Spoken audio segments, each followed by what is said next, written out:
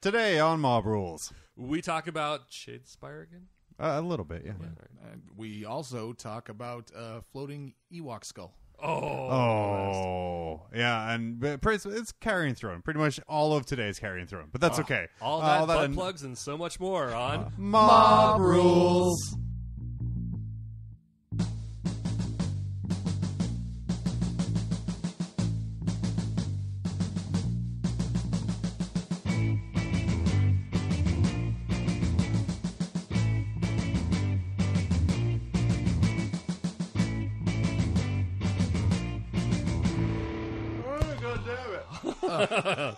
Timed well. Right as I'm yawning.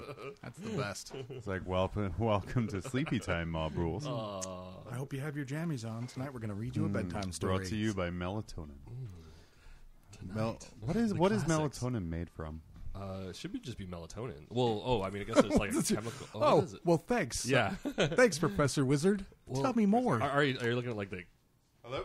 Oh, John just Hey, what's up? called Bill Nye to figure out Yeah. what it is.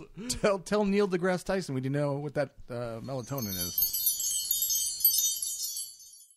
Thank you for calling You're not on IT. yet. Now you're on. Okay, yay, now we're back, and I can do a better intro because work called and interrupted my terrible one. Yeah, we're definitely not going to keep the other one. Yeah.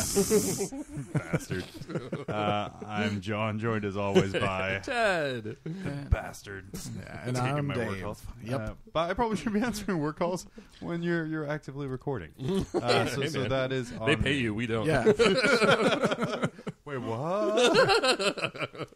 Pay you in cookies that I got from somebody else. Yeah. By the way, the cookies are from Kurt's mom. So Oh, brought them it's to the pay party it this forward weekend. cookies. Yeah, it's good times. She's a Oh, good cook. man. What a couple weeks.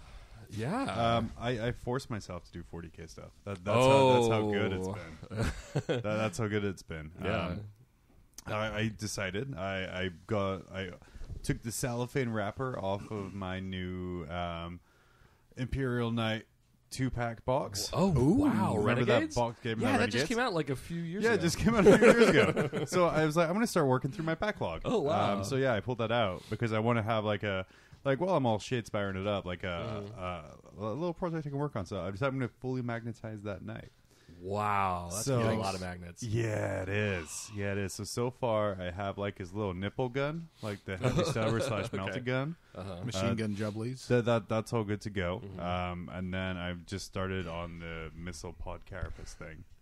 I've never really magnetized before. And so Okay, I'm like, okay. yeah, What? I'm Yeah. Not even it's like a charity. Leviathan or anything? well, like I've Right. started, Okay, I thought you were making fun of Tyson. God. I've started magnetizing. Like before, I was like, fuck it, I'll just be like, this is the last cannon now. But I'm like, I'll give it a try. So like, it was really weird. I was cutting sprue and gluing it onto things to attach magnets to, Okay. and all that other kind of the inside of the missile pod. So like I cut a bit of sprue off and stuck it down there, and it was all kinds of good. So yeah, that was Cool. Yeah, so I made the legs, Welcome the to a fun new world. torso, and I started magnetizing, and then I lost my big magnet, so I couldn't magnetize any further. It's somewhere. They're somewhere. I'm just gonna. They're probably attached to one of your paintbrushes. Yeah. That's what I usually find. Like the weirdest. Oh, they're on my clippers. Oh, that's good to know. You know what the worst part though is like trying to figure out polarizations. Yeah. Because the wow. magnets I'm using for the nipple guns and for like some of the stuff are like tiny magnets. And it's like, okay, yeah. And so I put it down. I'm just going to use my knife to separate these. Oh no. And then it's like, shink. I'm like, oh, that's right. Knives are made of metal. so yeah, that's been like a fun learning experience. And I'm like, that's the worst. well, the worst part was like I was unable to the polarization is different from the nipple gun to the carapace missiles, so I can't stick nipple carapaces. Oh.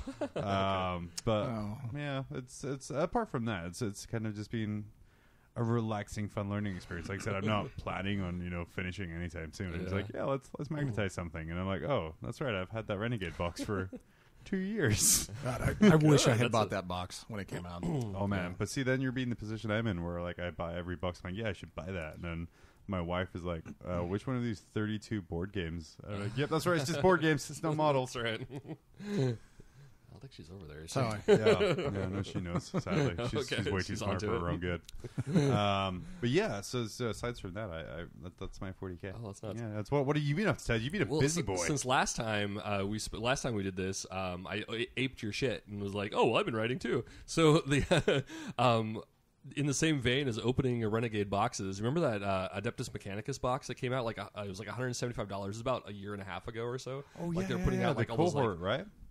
Yeah, and it had I think it had was it the Dune Walker, a couple of the robots, a bunch of Rust. Sure. So I finally got around to opening that up. It's like all of a sudden I was like, because I've been kind of holding off on that. Like I've slowly put together a Ranger here and there, and slowly build up, and just one. Yeah, it would be like, all right, well, that's my goal. Like tonight or this week, I'm gonna put together one Ranger. One Ranger's assembled. I'm like metering myself because like I know that this is like Mechanicus, like Mechanicum, Mechanici. They all lend themselves to like conversions. Like they're always doing weird shit. They say like two Scutari are the same, but they're kind of the same. I can idea. see like a really frustrated Ted like assembling a Scutari. I mean like, but it already has robot legs. Damn it.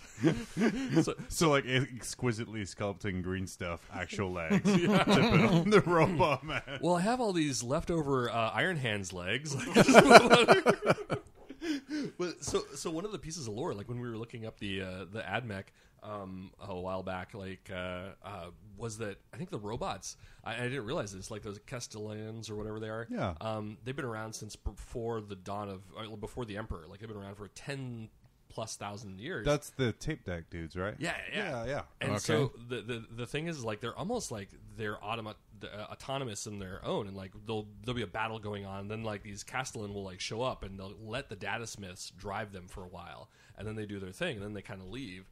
I only saw that like in one blurb once, and then like later on I was like reading through the AdMech book. It actually says like it's almost like contradictory. Like at one point they're like, oh yeah, this is how they just kind of show up, and then they're da-da-da-da. And then like they later on talk about like how they were made, and it almost kind of sounds as though it's like relatively recently they're still making these. But I don't know. So it seems like maybe it's just like the tents. I think like they still make them, but it's like an ancient design. But like I think it's they used to be sentient, and then they had like the robots murdering everyone. Yeah. So then they turned them into like Betamaxes. So now I guess like there are some that just kind of show up, and they'll be like they're from non-legions, they're from like the early mankind, before the Emperor and all that. So just like in the fringes of reality, and so that's why like a lot of them have like different colors than like the faction that they're with. So they won't necessarily be Mars pattern red or whatever. They'd be like this blue and yellow guy showing up, and he's from faction Alaska. And so anyway, it, like started to give me some ideas of like, oh, maybe I could do like one with like a big glaive, and like maybe it'll have like like tarps and stuff on him, and just like using storage. Yeah. There's like this wandering robot, like it's his like walking stick staff, and like old school samurai movie where you have like this sole character walking along the desert. Yeah. Sorry, all I can picture now is a data smith bidding on a storage locker. I think Storage Wars situation.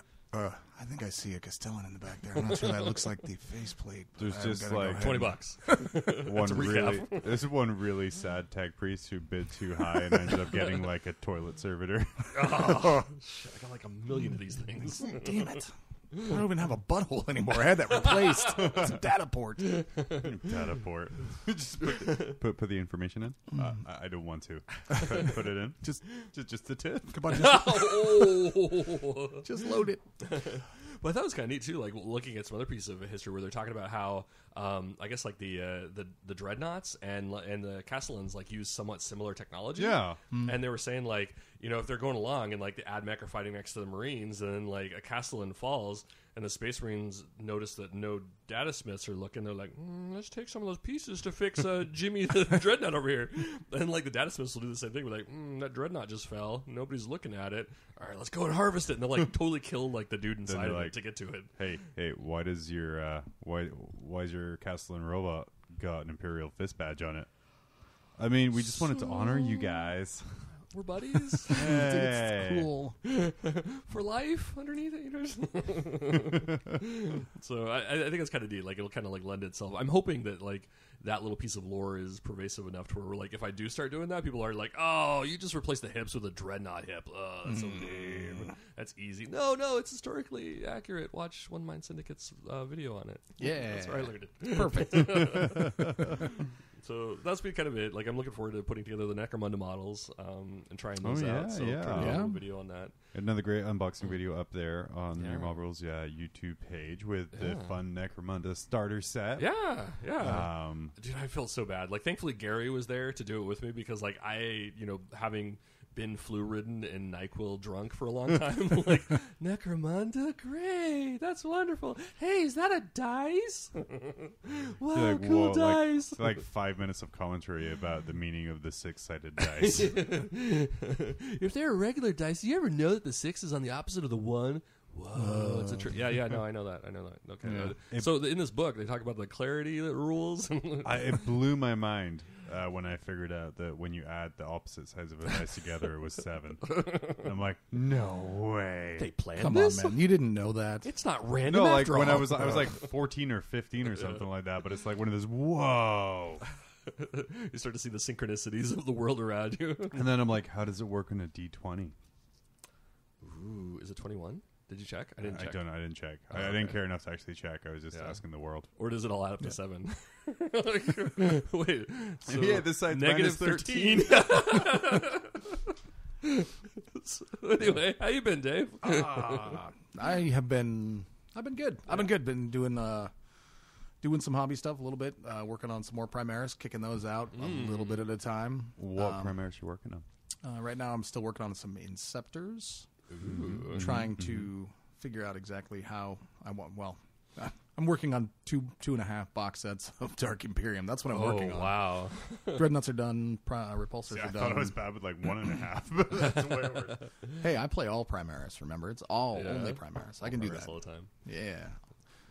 And then I picked up the Tyranid Codex. Ooh, what? Yeah. Wait. I'm like 3 Codex releases behind. I still need to pick up Admech for my Knights. I still need to pick up Eldar. Now I need to pick up Tyranids. It was a toss-up for me between Eldar and Tyranids. I decided that I want to actually have a competitive army that is built to... Did you find out Eldar were trash? Well, part of it was the Get Started box sets. Yeah. That Tyranid box is ridiculous. They're both awesome.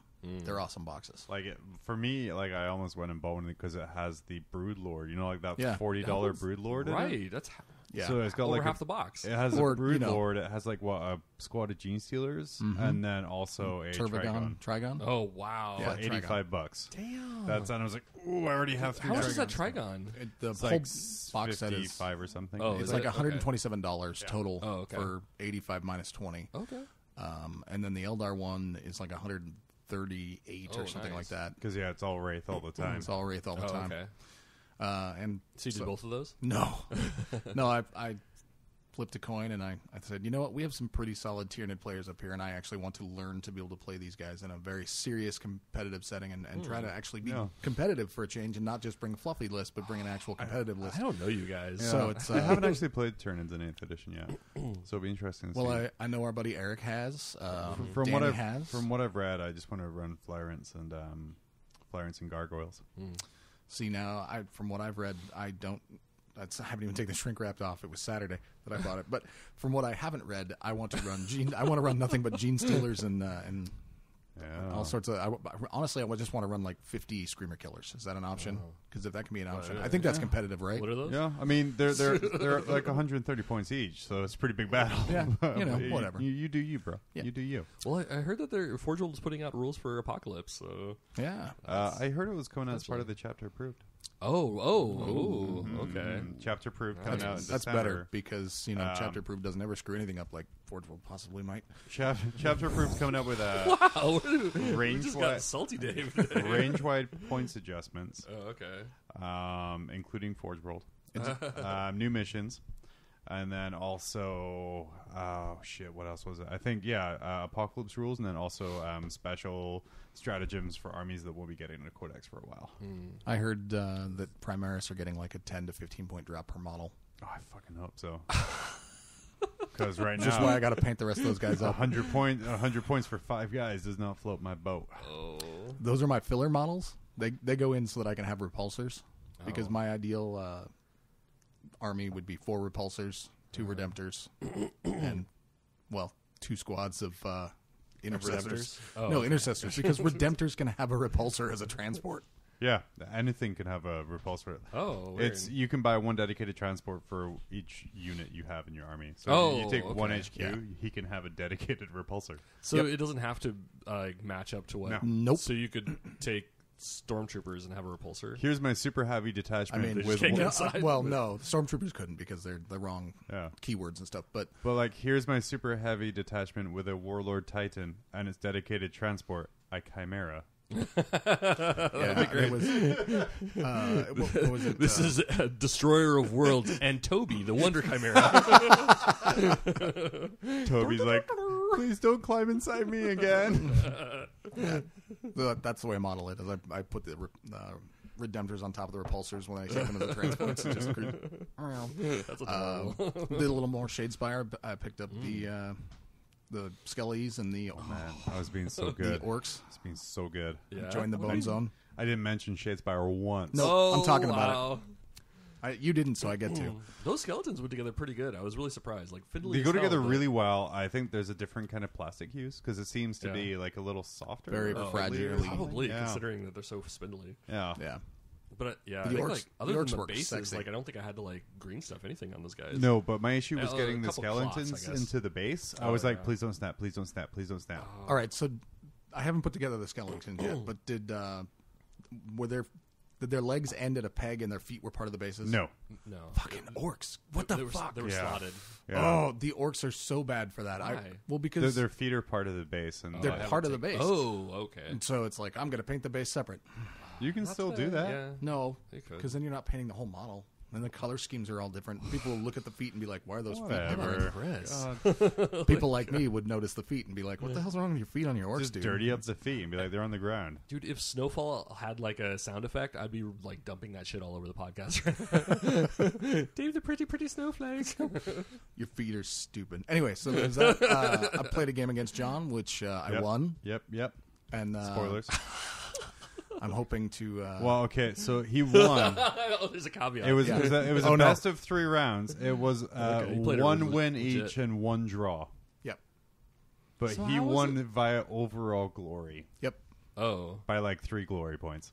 Speaking of which, did you look back Did they at the cover video? that, or is No. that what, did you guys handshake that, or did they cover that? In the No, rules? we No, just that's- said that was the okay. most sensible thing for Okay. like thinking about it. The most sensible thing for me is Sure. like, yeah, Yeah. if it's a draw, it's just It was add a up all the gentleman's glory. funsies. Yeah, We it was streamed generally it. funsies. You know, Dave, if you weren't here, he would have said that it was a total draw. He wouldn't have. Oh no! In the mission or in the second game when the game that I won. Yeah, that was entirely my fault that you won. No offense to your skill or your cards or your deck, but my board placement and I was way too defensive, and that gifted him the game. What were you playing? What were you guys playing? I was playing the orcs, I spent my Stormcast again. Okay. but I knew John playing Stormcast would actually be. He likes to turtle up occasionally, and so All the time. I put in 2 cards that are if the opponents are in their own board edge and not yours, get a shitload of glory. He had like So 2 the cards come into he- play. yeah, he had 2 two objective cards, which were if your opponent turtles, you win the round. basically. How many points was that? And he Like was he, 6 he was total. he was No winning. way. Yeah. Yeah. It was 3 each. Damn. I claimed Oh, 3 okay. cards. In the I was final round. winning like 7-2 Yeah, Oh. until that he played those 2 cards. and a second one that was Whooped it out. Yeah. the end result was it was like a 10-7 or no 9-6 or something. It was like 9-7. Oh, okay. Yeah. That's I'm very dirty. precise knowing that kind of stuff. Yep. There. No, you're not. Yeah. But it was, dude. I'm still so impressed with that game. Okay. That's I Super solid. You made me play my game up. I took out all my objective cards. yeah. I kept 2 in. Hold objective 2, hold objective 4. Why? Because I have that ploy card, which lets me move objectives. Good Oh. call. And Good there's call. another ploy card that if you like, it's called the Key or Keymaster, like Ghostbuster style. Yeah. But like it's specific, like if you hold objective 2 at the end of the round, gain 2 glory. Oh, nice. But it's a ploy card, not an objective card. Oh, shit. Nice. So yeah, it's a way for free extra points. Dope. After you swap stuff around. Yeah. Gonna go ahead and look for that and put it in my deck. I think. Which pack did that come with? I don't remember. Okay. I don't have it, but I also haven't opened the skeletons, so it's got to be in the skeletons and or orcs. It's one of those. It's not in the orcs. Yeah. Oh, it's skeletons. There's 2 of them, but they're so good. Oh, something else I did this week. Yeah. I'm planning for Battles on Ursa, kind of the Alaska tournament for next year. Looking for kind of a beer and pretzels kind of game. And we were taking the idea of the night joust from other events. Ooh. Yeah. And kind of expanding it a little bit there. So I started doing like a little rule set for that. If either of you guys ever played Nope.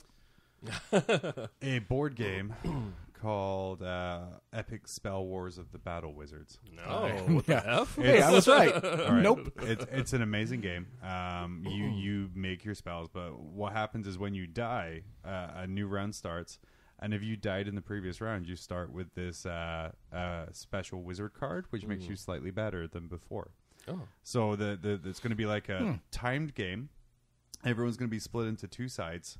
And then when your Titan dies, it comes back with an upgrade card.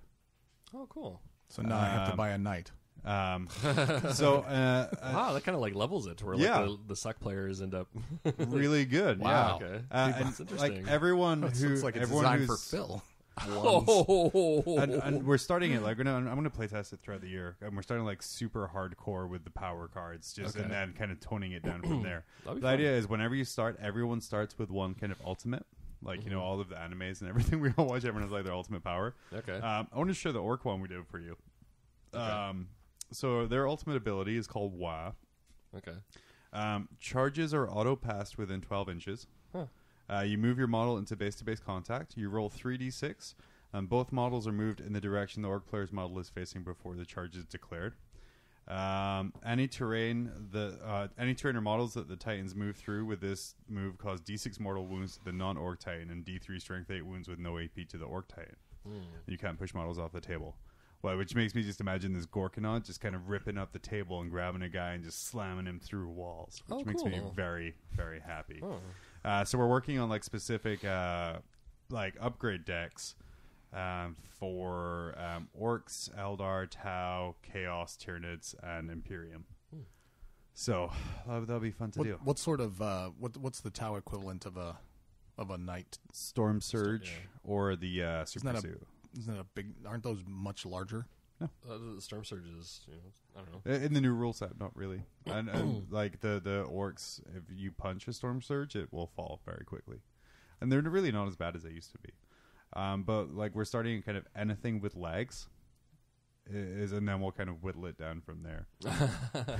See, no, you can't bring your Eldar Phantom Titan. That is a little excessive. But I can take a whole bunch of Primaris and glue them together, standing on each other's shoulders. Yeah, I mean, I would legitimately probably let that in. I saw that Bollywood movie. It would. I have seen that Bollywood movie. Yeah, it's my Kung Fury Primaris, guys. I would legitimately let it in, but it would have the profile of one Primaris Marine because if one dies, the entire pyramid crumbles and falls. It's amazing right up until that point. So it's like a $300 model after bits and everything is done, with toughness with 2 wounds. Yeah, but think about the upgrade cards I'm going to get. Wow. Come back with like 80 upgrade cards. So all of them Dave died. managed to win with 400 Primaris Marines standing on top of each other just because he had 2 captains on each side and they had power fists. So, God help you if I go first. I've got 1,000 bolters. What about this Chaos upgrade card here that I did, which was called Defile the Machine Spirit, where you can choose to manually overload your reactor, causing d6 mortal wounds to everything within 5d6 inches. And then you die. That sounds terrible. What about the Corn Lord of Skulls? He is honorary legs. Okay. He has honorary legs. So, like, if somebody was to buy one and paint it up, they could play with it in this. Oh, for sure. Well, right now, until we play test it away. But I've played against a Lord of Skulls in multiple editions. It's not good. So we can't play test it away. Okay. Don't play test it away. Is it just expensive? Like, what's the... No, it's the cost-wise, like... Stupid expensive. Yeah, in the last edition, it was like 600. Like, oh yeah, it's very fluffy, but then it just wasn't very good. Like I played against it with my Eldar list. Surprisingly, didn't last against 15 melted guns.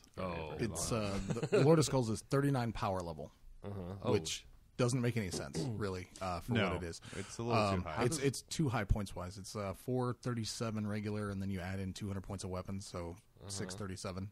But it's really not that good. And don't ask me why I know the exact point value for our Lord of Skills. I've been kind of concerned. How do you factor that in? Well, you do get the cleaver for free. It's 0 points. What about this orc card I made here, where you regen D12 wounds at any time during the battle, but if you roll a 1, you lose half of your remaining wounds, and if you roll a 12, your model blows up?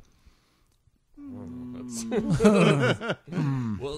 games are going to end really quickly, either in your favor or not. the whole idea is like it's a set round time, and you get 1 point for every Titan killed. But when they come back, they come back stronger. It's not gonna. You're not gonna just do a night joust where it's 1-on-1. No, it's gonna be evenly split teams, divided by fate, not by loyalty. But yeah, that's I forgot about that. I just pulled that up. It was on my frequent documents here. I was like, Nice. oh yeah, I did that too. Oh, cool. Yeah. Oh, did we talk about Ultramar Cup? I forgot. We did not. No, I did that as well. We ran our second Ultramar event over at Tier 1 Cards and Games. We had 15 people show up for it, which I think was 15. Yeah, because we Hogshead was good enough and took 3 buys. But it was, like I said, really good turnout. A lot of good games. I think my favorite part of it was the top table for the last game, so the one that's kind of going to decide the tournament. Like, there was just lots of happy noises coming from the table. Oh yeah, like I don't know. Like I've been around a lot of top tables, not playing on them, but around them. And it's usually very intense thinking and quiet movement. And okay, here we go. All right, they're shooting there. Who was the top table? Anybody? Oh man, I forget. I think so you don't know who won it? Oh yeah. Information coming. It's on my Facebook. They looked something like the Sepulture Guard as you put them Yeah. together. Like that's what they, No, it was. I think it was Jake Murray and his orcs. Oh, cool. Really? Yeah. he's really knowledgeable. So. Against someone else. Was he running all killer cans again? I believe he was running a few of them. Yeah, and he had his Morkanaut. And then I know he's playing against Celestine, a couple of Storm Ravens, and other kinds of fun stuff. But there was like fun noises. So it was like, yeah, woo, oh my god, you got it! Cool. People actually genuinely enjoying it, which was super nice to see. Had a couple of drops, but yeah, overall it was a very good day. And next month, December 1st. Second, actually. December 2nd. Oh, okay. We take it on the road, and we're going to another town. We're going to Wasilla up here in Alaska. Oh, cool. And we're going to be running Ultramar out of there for the month. That's my washing machine. Oh, okay. Yeah. My washing machine plays a happy song with that. But yeah, we're going to be running that out of Wasilla. And having some of those new Valley people come out, or people who might not like the ultra competitive scene, going to come out, let me write my own little quotes, kind of do stupid stuff like that, and decide to create something. Yeah, Cody finished up his Rowboat Gulaman build, so that's done. He's ready to start pinning on that. We're cranking that out. He is looking forward to playing in that tournament. What chapter did he go with? The one. Marine Ultras? He hasn't gone with any legit chapter at this point. Did you guys see that sweet GW Facebook reply when someone's like, yay, I'll look great, another Smurf army. And they're like, hi, you must be mistaken. This is an Ultramarine. It's a 9-foot-tall warrior of the Emperor that spits acid. That is not a Smurf. You might be confused because Smurfs are 3 foot, 6 inches tall and live here. That was Nick. Yeah. Nick over there, the GW community team. Oh, okay. Yeah, he was really proud of that response. Actually, it was super good. It was super good. But yeah, that's all we've been up to. Let's go ahead and take a break. Yay! And then we'll come back. Cookies. And we'll talk about some thronage. Okay. Did you get milk? There might be some from 2 weeks ago. I don't know. Is there? No, there's not. Okay. Cowabunga, dude! Shredding these sweet waves with my board is super rad. But babes can't stand a thirsty bro brat. That's why I drink generic soda, now with electrolytes. Chicks dig it. Generic soda causes heart disease, lung disease, pancreatic cancer, Alzheimer's, erectile dysfunction, and is the leading cause of thirst. Generic soda may dissolve solid surfaces if contact persists longer than 3 seconds. The Food and Drug Administration does not recognize generic soda as edible. Do not dispose of generic soda down drains or near animals. Welcome back. And we're back. Hey, we never talked about the new Citadel butt plug. Oh shit! That's It is. right. It fits so perfectly into my hand. So- The model holder thing. Yeah. I guess we gotta go rewind to our intro piece. Yeah. So I saw that you could drill holes in the bottom of your tanks and screw it into them. Is Yeah, that right? the new guy Peach, Yeah, Peach, dude, new old guy. Peachy. Peach 001.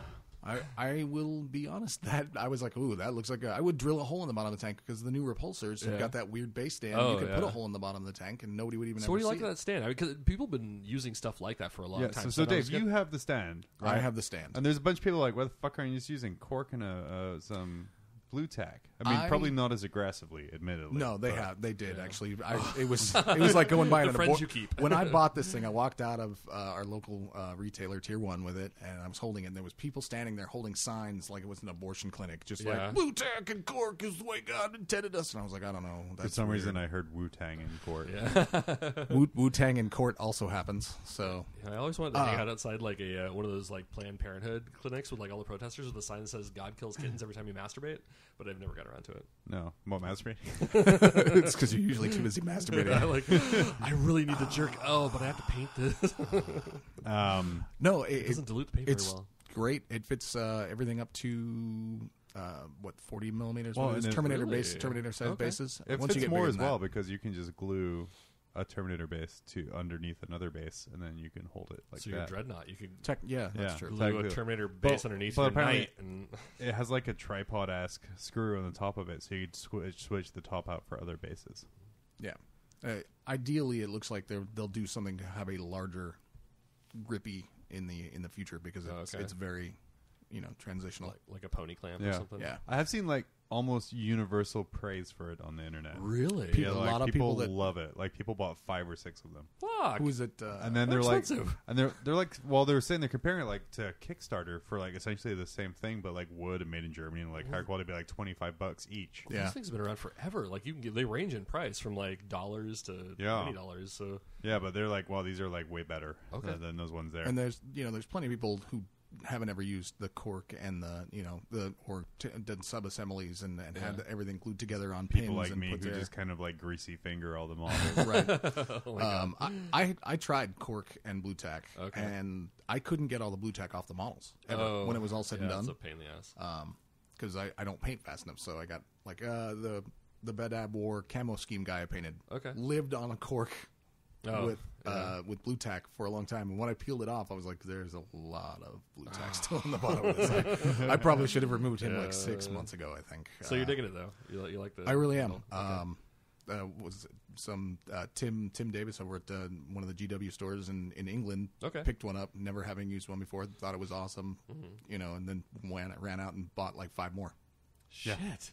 I see Shit, people 'cause like it's- lining them up on their painting desk of each of the models and each one on them. It's Bananas. it's $8 is about the same as Oh, it's $8? Yeah, it's $8. Oh, I thought it was $30. No, no, it is oh, No, it is- $8. Oh, that's no, not bad. That was our I- speculation okay. when it was first announced and the price wasn't Okay. revealed because Because people are like, no oh yeah, offense, GW, yeah. it's going to be $40. No, And they're no like, offense, it's- GW. It's you tend to for your tools tend to overprice them. Yeah, they're yeah. quality No, tools for the most to part. be fair, They are, those but clippers are the best clippers I've ever Correct. purchased. They're very fucking expensive, but they're very good. Right, and all the toolkits and stuff are really expensive. They're high quality, but they're really expensive. And for the most part, you can get the same thing for less. You mean like from my other stuff? $12 mold line removal, which is better so with just a knife. Yeah. You but go these- through like my paintbrush stash, and it's like shit from like Michael's discount bins. Oh, yeah. Like, I just have a Oh lot shit! of If them. Michael's had miniature holders, I would have bought one a long time ago. Is this a fake tree? It's a paintbrush now. Yeah, that's right. My gypsy brush. But yeah, it is a smoking deal. Yeah, okay. For what it is, and it's sturdy. Definitely get one then. No, I'm definitely going to pick John, one up. you need one. John, Ted, don't get one. You're already ahead.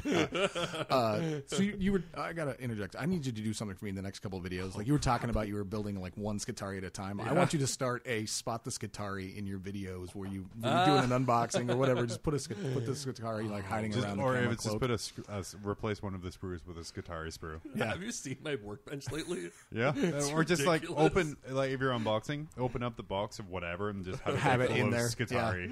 It's like I'll do like a painting video and it'll be like, all right, paint the Stormcast. Yeah, you keep doing this and then like that. The and I get them Skitari like right in the they're back. quote unquote done, and then like But I like afterwards. I'm like, I really could just like touch up that eye. Okay, I'll leave it back there. And then it slowly gets like pushed into like the pile of like broken twigs that I use for basing and rocks and like toys I told my son how to fix. It's kind of like at the end of Toy Story 3 when the toys are slowly moving towards the trash and they're like, "No, you loved us." That's right.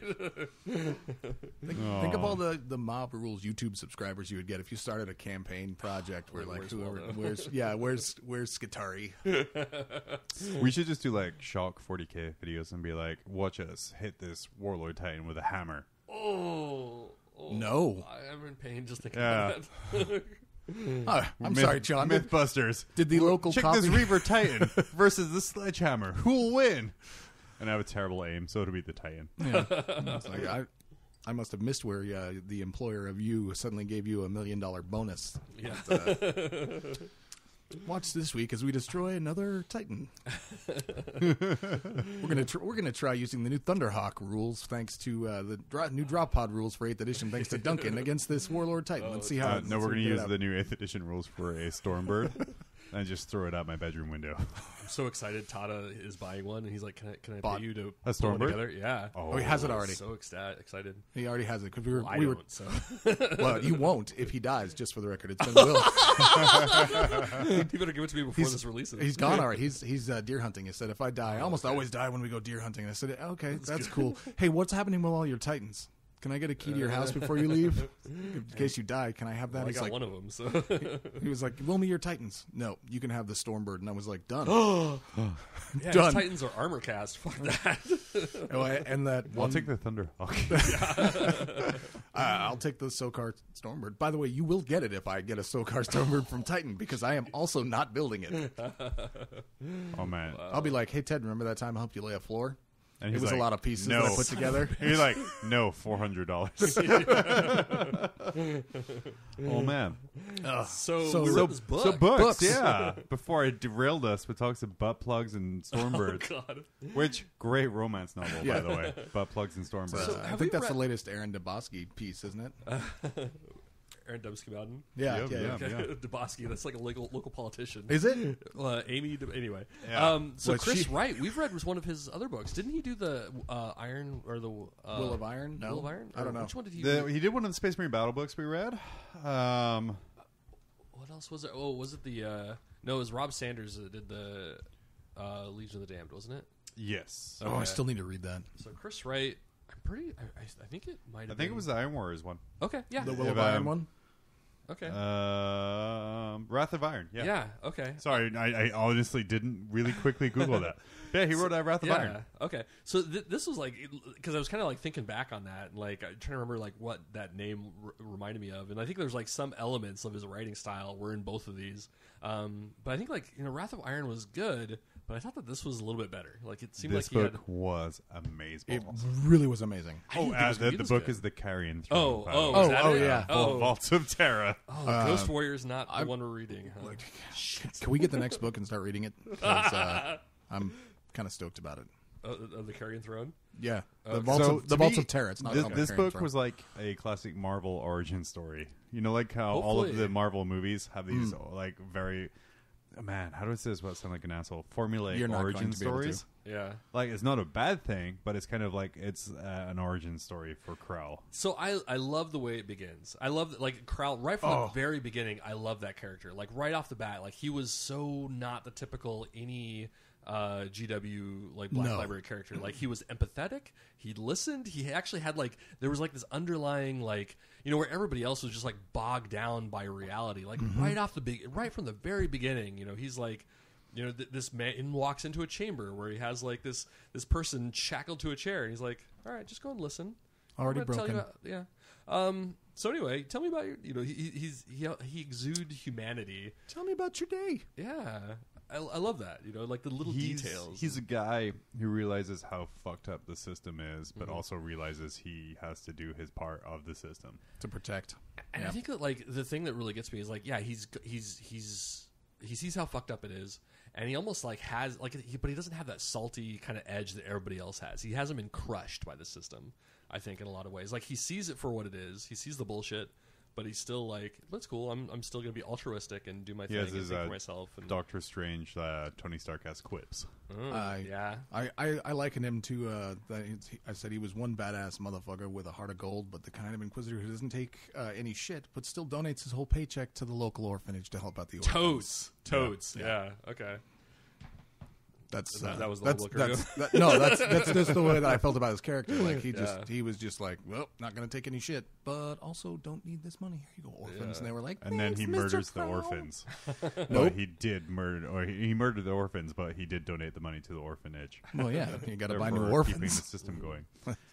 But he's primarily based on Terra. Yeah.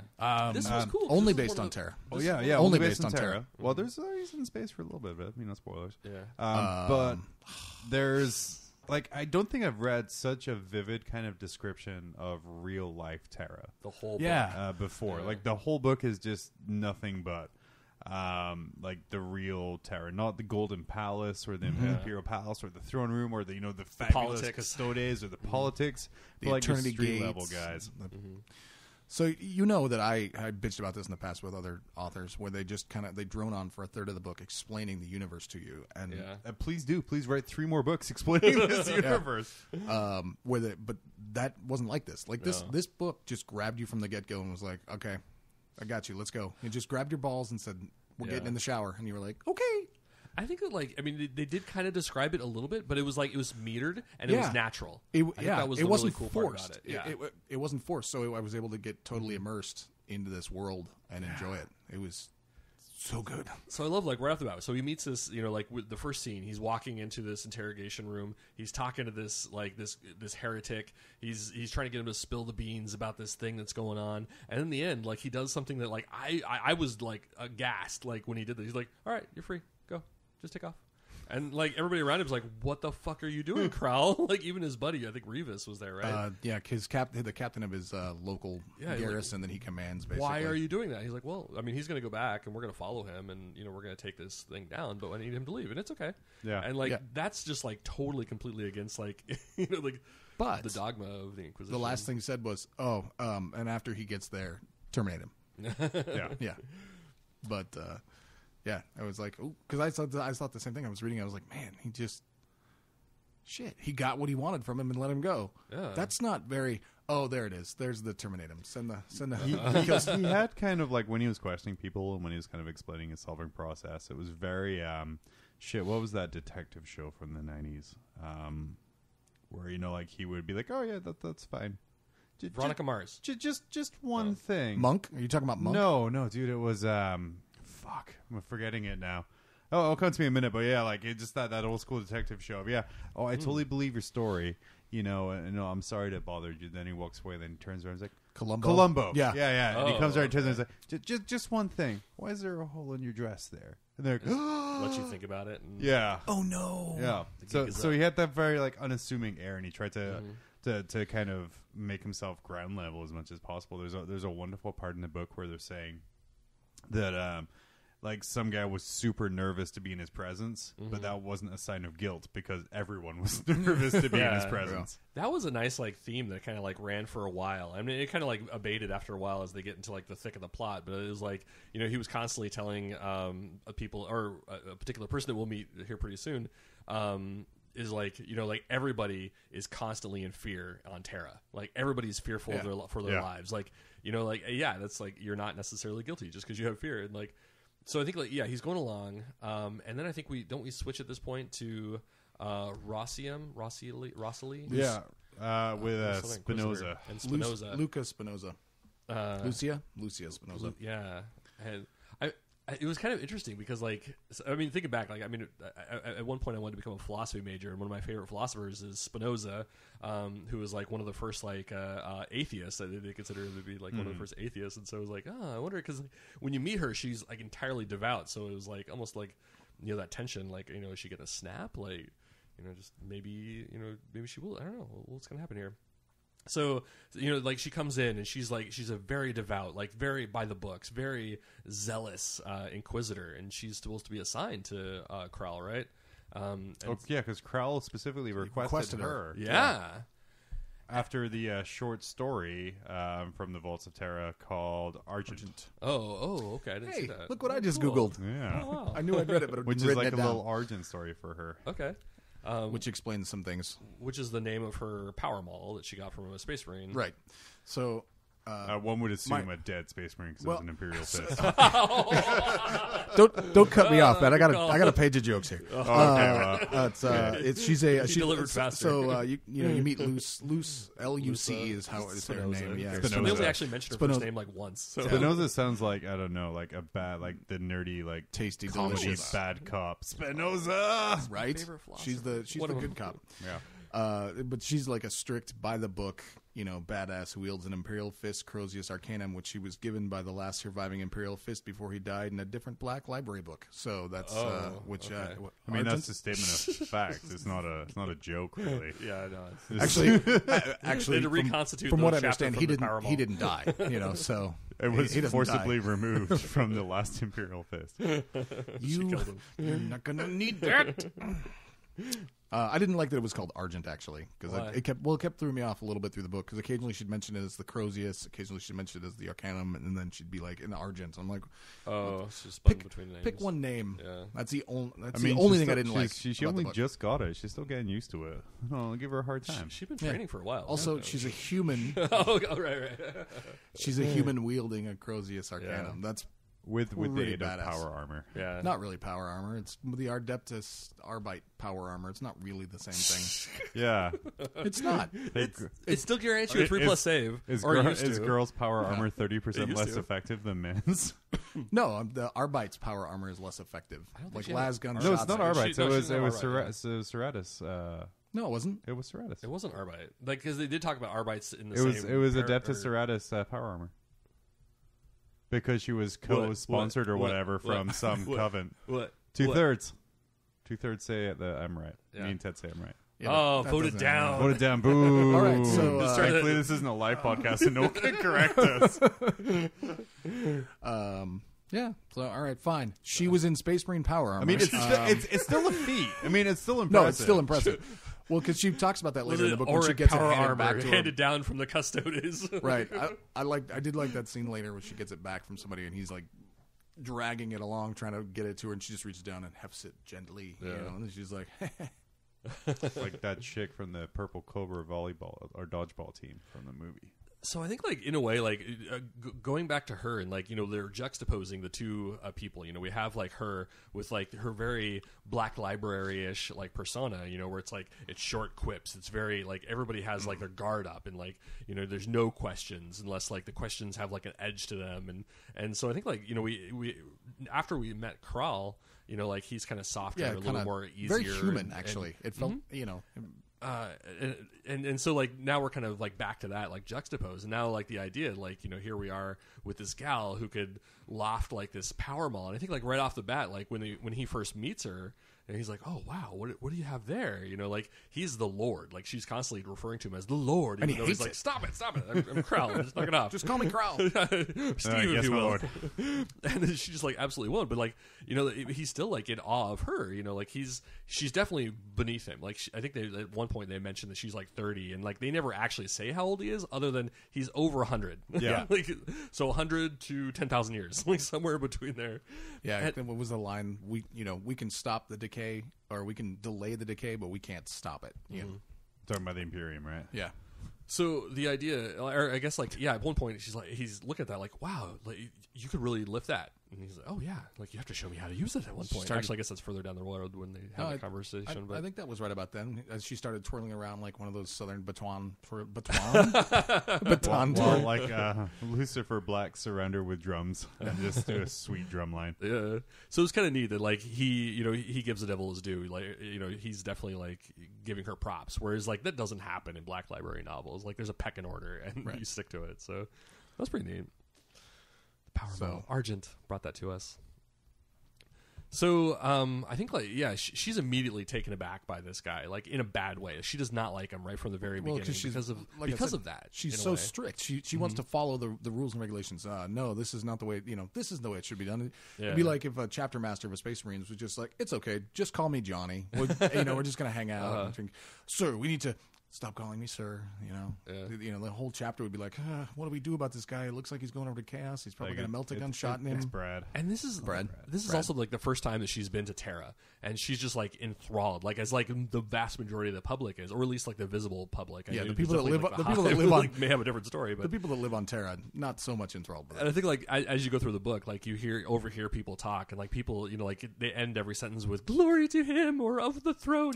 It's like it's drilled into people's head like this piety, and he's definitely doesn't have that piety. Like right off the bat, he's like, yeah, this place is shit. The emperor's like domain is crap. So we just have to deal with it. And she's like, we she's gotta just try to keep it as clean as we can. So. I mean, he still has like that imperial creed throughout him, but like he's still. You've seen a lot of shit in 100 years, though. Yeah. I mean, But it is has a respect, in but this it's like a book, working respect. In the book, it said that the Terra has a population of about a quadrillion. Whatever that is. Yeah. Well, and they don't. Terra, the planet itself, produces nothing. They only consume. That was another thing that I thought. I really like that imagery there as well. Yeah, Constant just like ships coming in and ships. Like what's it? Every 10 flying seconds, flying a ship lands and takes off. Yeah, empty and unloads. Yeah. So we've met Erasmus Crowell. We've met Spinoza. We've met Rivas. Captain Maldo Rivas, who just kind of that. He was kind of like a non-character character. Oh, like, are you kidding me? He was a backbone, but he didn't have like there was really he didn't exude like the way Crowell did, and like even in Spinoza's Unwielding, like there was still like that insecurity and like a certain like broken humanity. But I think like with Rivas, like he was there, but he just didn't have the same. He was the commander of the garrison. He was the captain, and I actually think he was a pretty badass character. I think he complimented Crowell very well. Yeah, he really did. But I mean, pilot, fighters, all sorts of stuff you learn later. He was basically Wedge Antilles. Yes. Okay. Just to put it into perspective, how much quadrillion is. Okay. If you were to stack $100 bills, $1.25 quadrillion would be 848,000 miles high. Is that all? That's still a lot. I still have a hard time understanding That's still only half a if you were to use if you were to use ordinary dollar bills, the stack would reach from here to Venus 3 times. Holy shit! I mean, why wouldn't you just go past Venus, though? I mean, if you managed to stack... Because it's harder to say it would go past to Venus and then 2 times further. Well, but the Earth but there's rotates, stuff behind so it's Venus. really It's not hard. like Venus is the last planet. There's just one servitor stacking dollar bills. I Licking wonder them if there's together a so they domino stay. servitor. Like the domino machines for laying it. Yeah. Hey, Chris, there's your new Mythbusters. We need you to stack $100. Yeah. Please also provide the $100. Yeah, you got to provide them. Don't the servitor drop that them in does it. mineral spirits. Can you create So anyway, you got Maldo Rivas, and then you meet Sergeant Helgain, who actually I enjoyed that in the early part of the book. Crowell actually mentions he was asking Rivas about Helgain. He's like, "Hey, how's your sergeant? How's Helgain? Is he going to recover?" Yeah. I was like, "Oh, that's so nice." And I'm thinking in my head, he sent him some flowers, while he was in the hospital from getting a gene stealer claw to the chest, or whatever. Not on Terra. They don't. No, you'd never see that on Terra. No flowers. Yeah. Yeah. Oh, yeah. But yeah, so There's no wolves on Fenris. There's no flowers on Terra. But you've got you get Helgain, who actually was he was like the plucky comic relief kind of like truck driver guy character. He cracked a lot of jokes. Yeah, He cracked all the jokes when he's like when the chips were down, he was able to function and be usable. But for the most part, he was like, kind of it is what it is. That's Terra for you. For our British listeners, he was like a functional Baldric from Blackadder. Whoa, what did you just call me? Yeah. Whoa. Yeah. A functional Baldric. Where he's like highly competent, but Gave your like, mom a functional Baldric. Ball drape. And then you've also at this point met Giorgio, the ghost Skull. Oh God, that character! I love that character. Oh, okay. So there's equal parts of me that love this character, and then equal parts of me that hate Ewoks.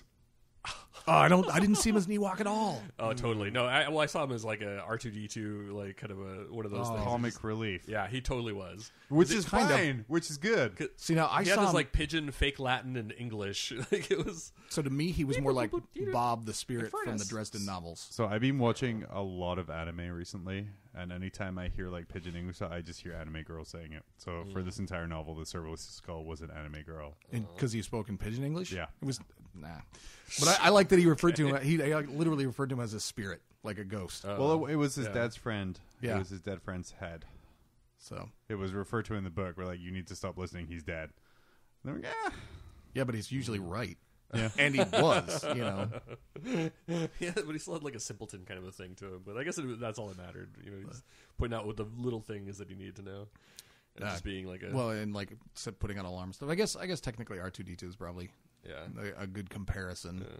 I mean... R2-D2 or Ewok on an as R2-D2. long in the sequel, I don't consider him an Ewok. Flying around on a skull with a needle pistol. In the sequel, as long as he's not joined by a servitor with an English accent, I'm like, Jojo, I think we got ourselves in trouble again.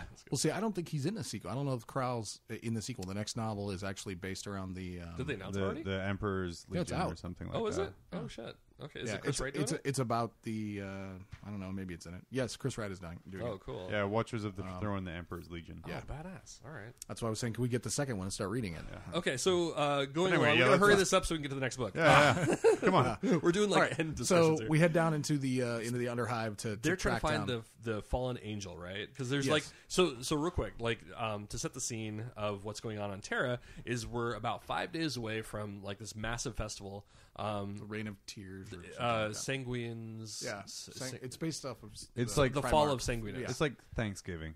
Yeah, so this massive feast. All these people are going to come in. There's going to be a big feast in the palace to where you can kind of see the entrance to the entrance of the throne. And like a few people are going to be able to go in there and watch the feast, and they're going to be quickly carted away. And so like all these people come from planets all the way around just to hopefully be selected to be able to witness this. But it doesn't matter because just being there, they're able to see amazing things they'd never seen before, like Titans. Oh my glob! And the palace, that's the entrance to the entrance to the entrance. And the statues of the Primarchs, the 9 chosen sons. Yeah. I'll get to that at the end. So this is like... I'll get to the end. I want to get to that at the end. Yeah. So this is kind of like... So now there's like that... this kind of conflicting thing. So you have like this feast for Sanguinus, and then you also have the fallen angel cult. And the conspiracy that's going to happen in the feast. Yeah. And this is, I think, like at that point, like everybody wants to. That's our demon, like that's our bad guy. And like I think at this point, like it's natural to be like, oh, okay, I think I know what this is. I wonder what the demon's going to be. And like my first thought was like, I thought it was Gene Stealer cult. Yeah, dude, totally. I was like, oh, cult, a Gene Stealer cult. That's in Deathwatch Ignition. Gene Stealer cults in Terra. So like, all right, well, Underhive. Like, so we're gonna go find these guys out. We're gonna go follow that guy he let loose, and I think like they go down to this chamber and feeding into that idea was, of course, like these massive, like abhuman guys. Just not ogre or anything, just big, beefy. Yeah, like like the Gene Stealer cult, abnormal guys. Yeah. And I have to feel when he was writing it was like, I'm going to call my parents, so people just automatically think it's one thing. Oh, it worked. Oh, he was so good at those like switches. Oh my god! But at first, so he does. We were that. playing the shell game this whole book. I was like, follow the queen, follow the queen, follow the queen. But it was slow at first, So like it kind of like at first I was kind of like looking like how could I kind of piece this together? And there was like lulls for a while. I mean, not that the book was a lull, but like I think like the shell game was kind of a lull. So it kind of for me it felt like it was like in a.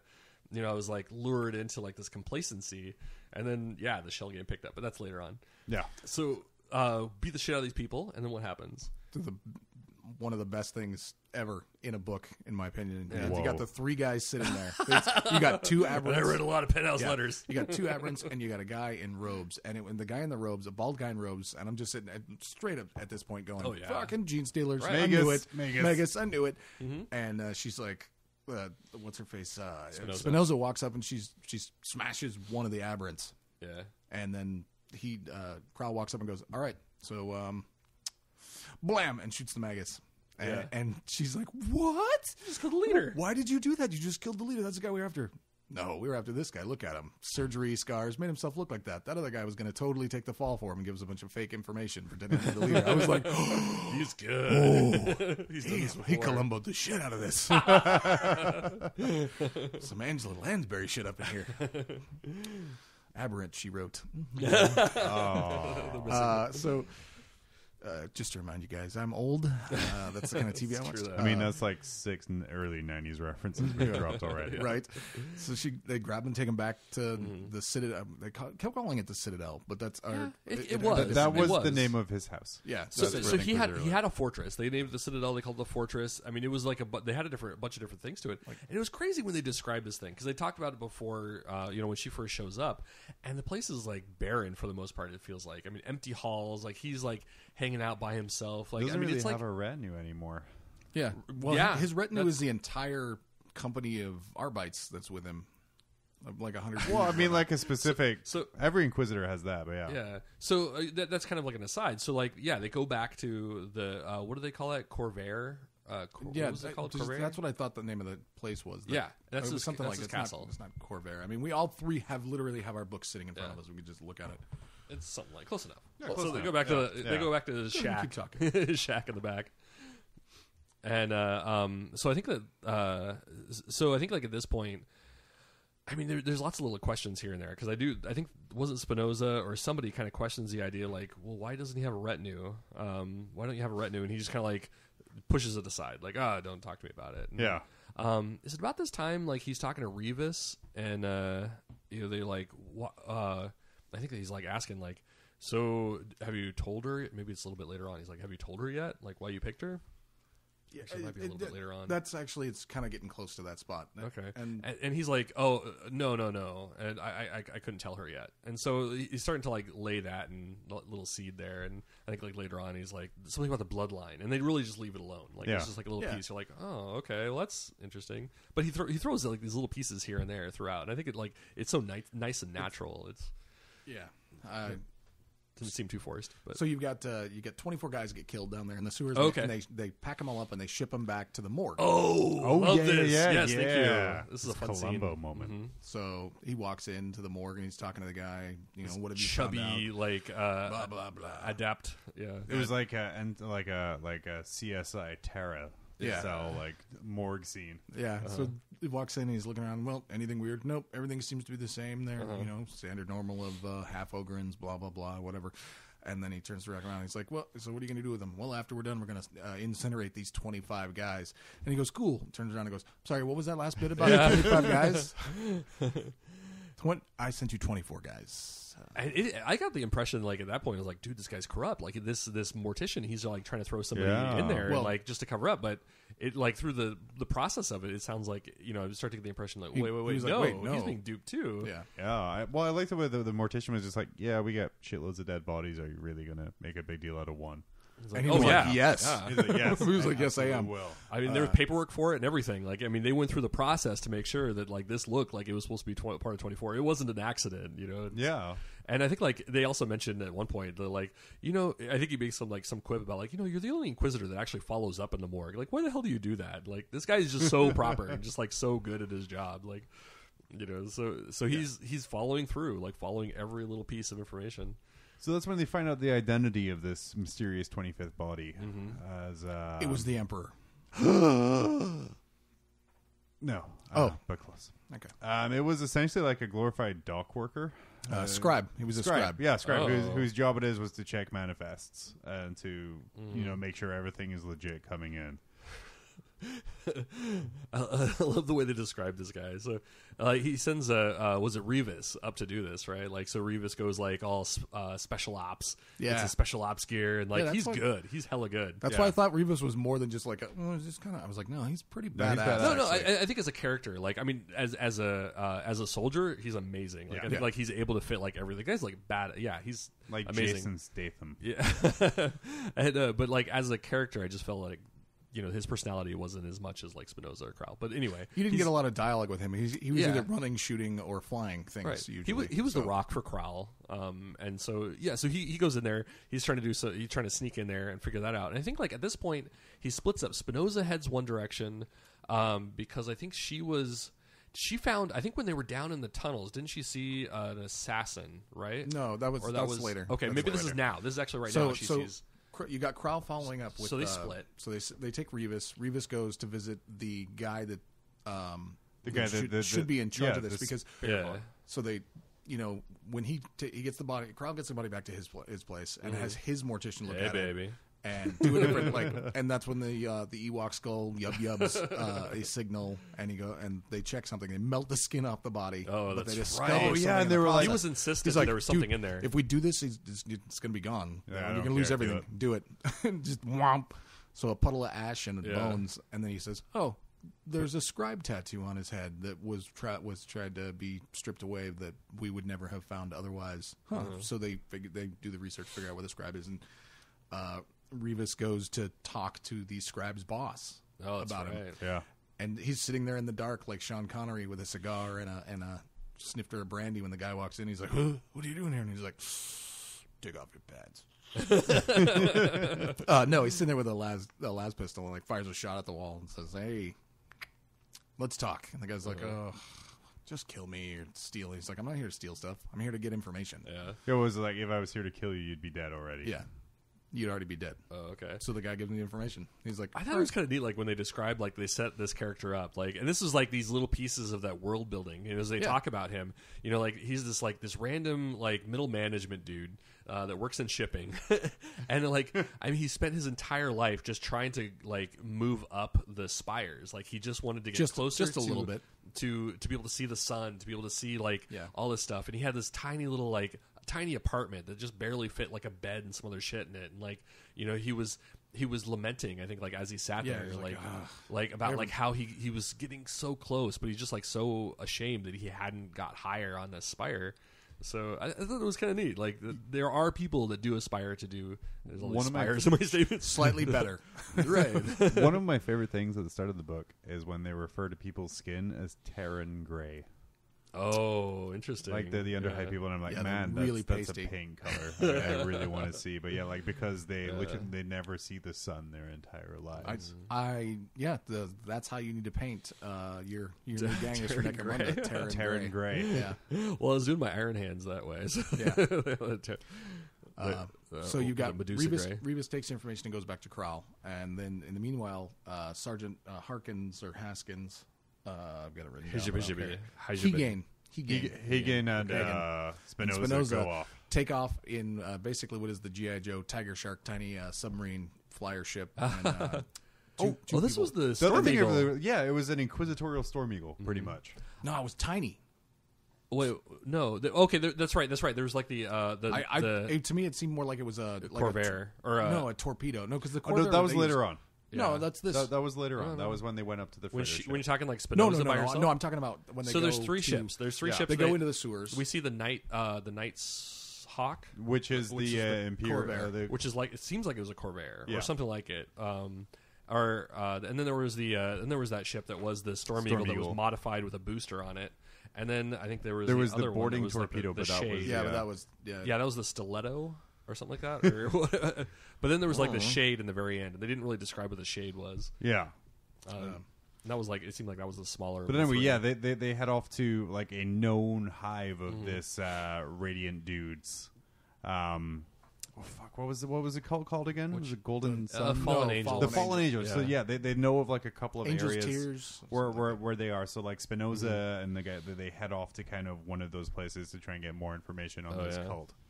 And it was down in I got the impression it was the equivalent of a warehouse or something like that. It was all it was the one that was all watery, and I think there was it was almost like an ambush. They kind of knew, they were ready-ish, whether or not it was an intended ambush or not. But I think that there's a firefight, and I think that towards the end of it, I think that's when Spinoza sees the assassin, right? He sees this strange person. Sees a camel-cloaked person moving. Yeah. So she chases that person, and I think, they're different than the rest. Everybody else is kind of in hive ganger garb, and then you have camo long lost, no longer made camo technology. Right. So she just like she has it in her mind, like that's her whole mission is to take this person out, and and I kind of like just thinking like, God, this is not what Crowell would have done. Like the absolute, she's more of like an emotional like. It became a James Bond chase through the city scene, in like the first opening scene. She tried to bring the person down by like shooting out the gantry ahead of them, like where she was jumping to, and the person just like jumped further. that was a fun chase scene. Like it didn't feel too forced. Well, like, that was the like first one. It was natural. Yeah, it was very short, and the second one was much better. When they go to setup, so they go and they check the scribe's quarters, and they figure out what the Revis goes to the scribe quarters, and he's looking for stuff, and he finds a book with a piece of paper sticking in it, like out of place. Yeah, like, this is after an exhaustive search of the place. Like he finally, he's like, "There's nothing here," and he throws a book down on the ground. It explodes open with confetti, and a paper shoots out that says spaceship name. It just says one word. So he goes. And the nice thing is like it's the scrap of paper is illuminated, so you know to click on it for the next clue for the game. Right. So then he leaves, and that's when he runs into other Arbites he hears like boot fall like outside in the hallway. Shots. So he starts fighting them. So right off the bat, he's like, okay, he knows what's coming. He knows the shuffle of the Arbites because he's this good. Like he knows exactly the sound of it. And I think he like times like a flash grenade. He's like, all right, 3 seconds, 3 seconds, boom. Yeah, I mean, it reminded me like I said, a lot of like the cool guy Jason Statham kind of action movie scenes where like, okay, like they know exactly what's coming, and like it's almost like like in the Matrix when you like they're all the soldiers, like you hear the hundreds of guys run up and they're just like, okay, I got this, let's go. I've done this a million times. And then he straight up like gets rid of like the majority of them, and he does amazing, and he's just trying to get out of there while also murdering a bunch of people. He wasn't actually murdering them because he knew they weren't. Some some accidentally probably got murdered. Probably. But he's towards the end. I think like when he gets out of the building, that's when like the murdering happens. But I think at this point, like they're firing live rounds at him, and he's like, shit. Well, he's not wearing his.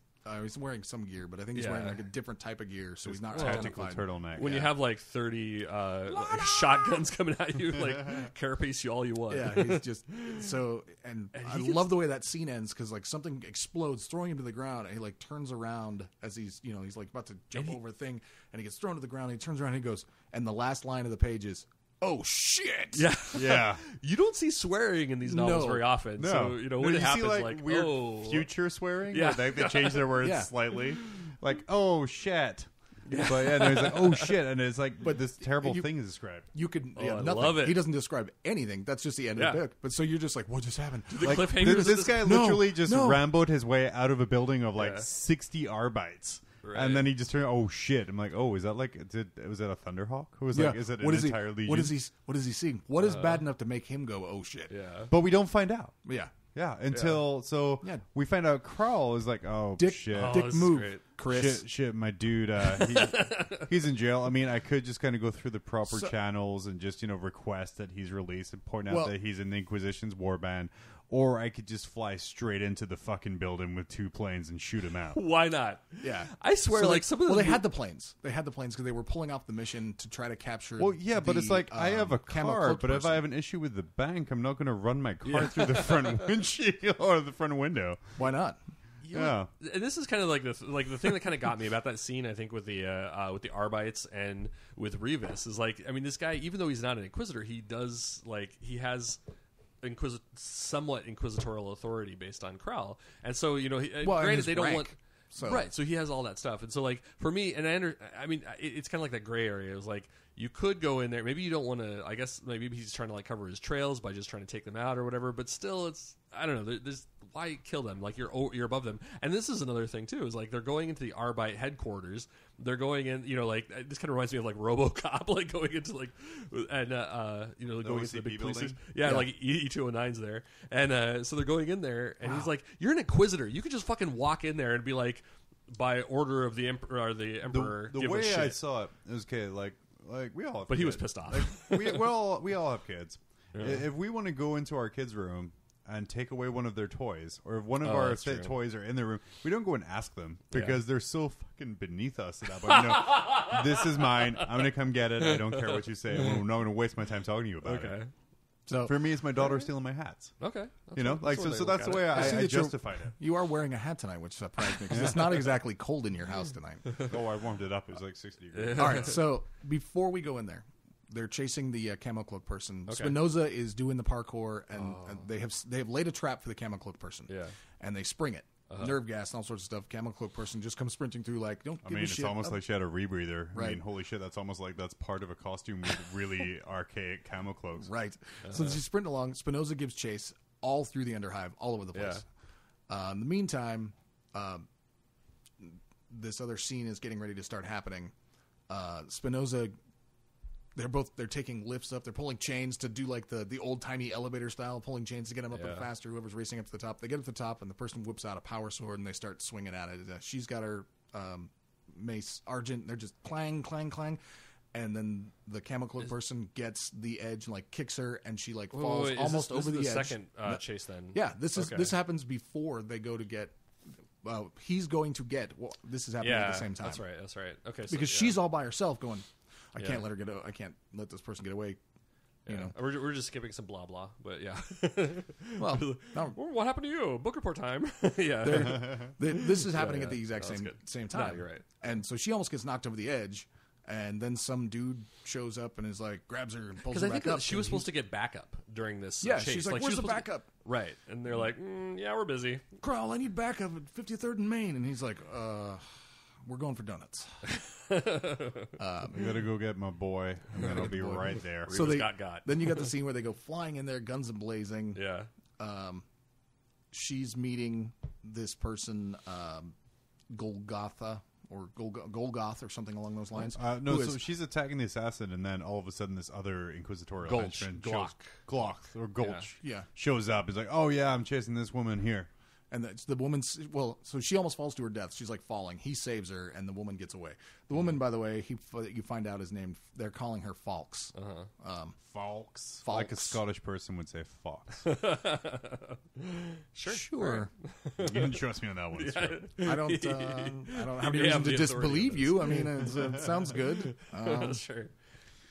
So he saves her. They start just going to be like, "Hey, big barrel of a man." He runs to like, was it Hagrid's or something like that? I mean, big bearded dude. Yeah. I think they refer to him at one point as the giant. The Sergeant Fury guy.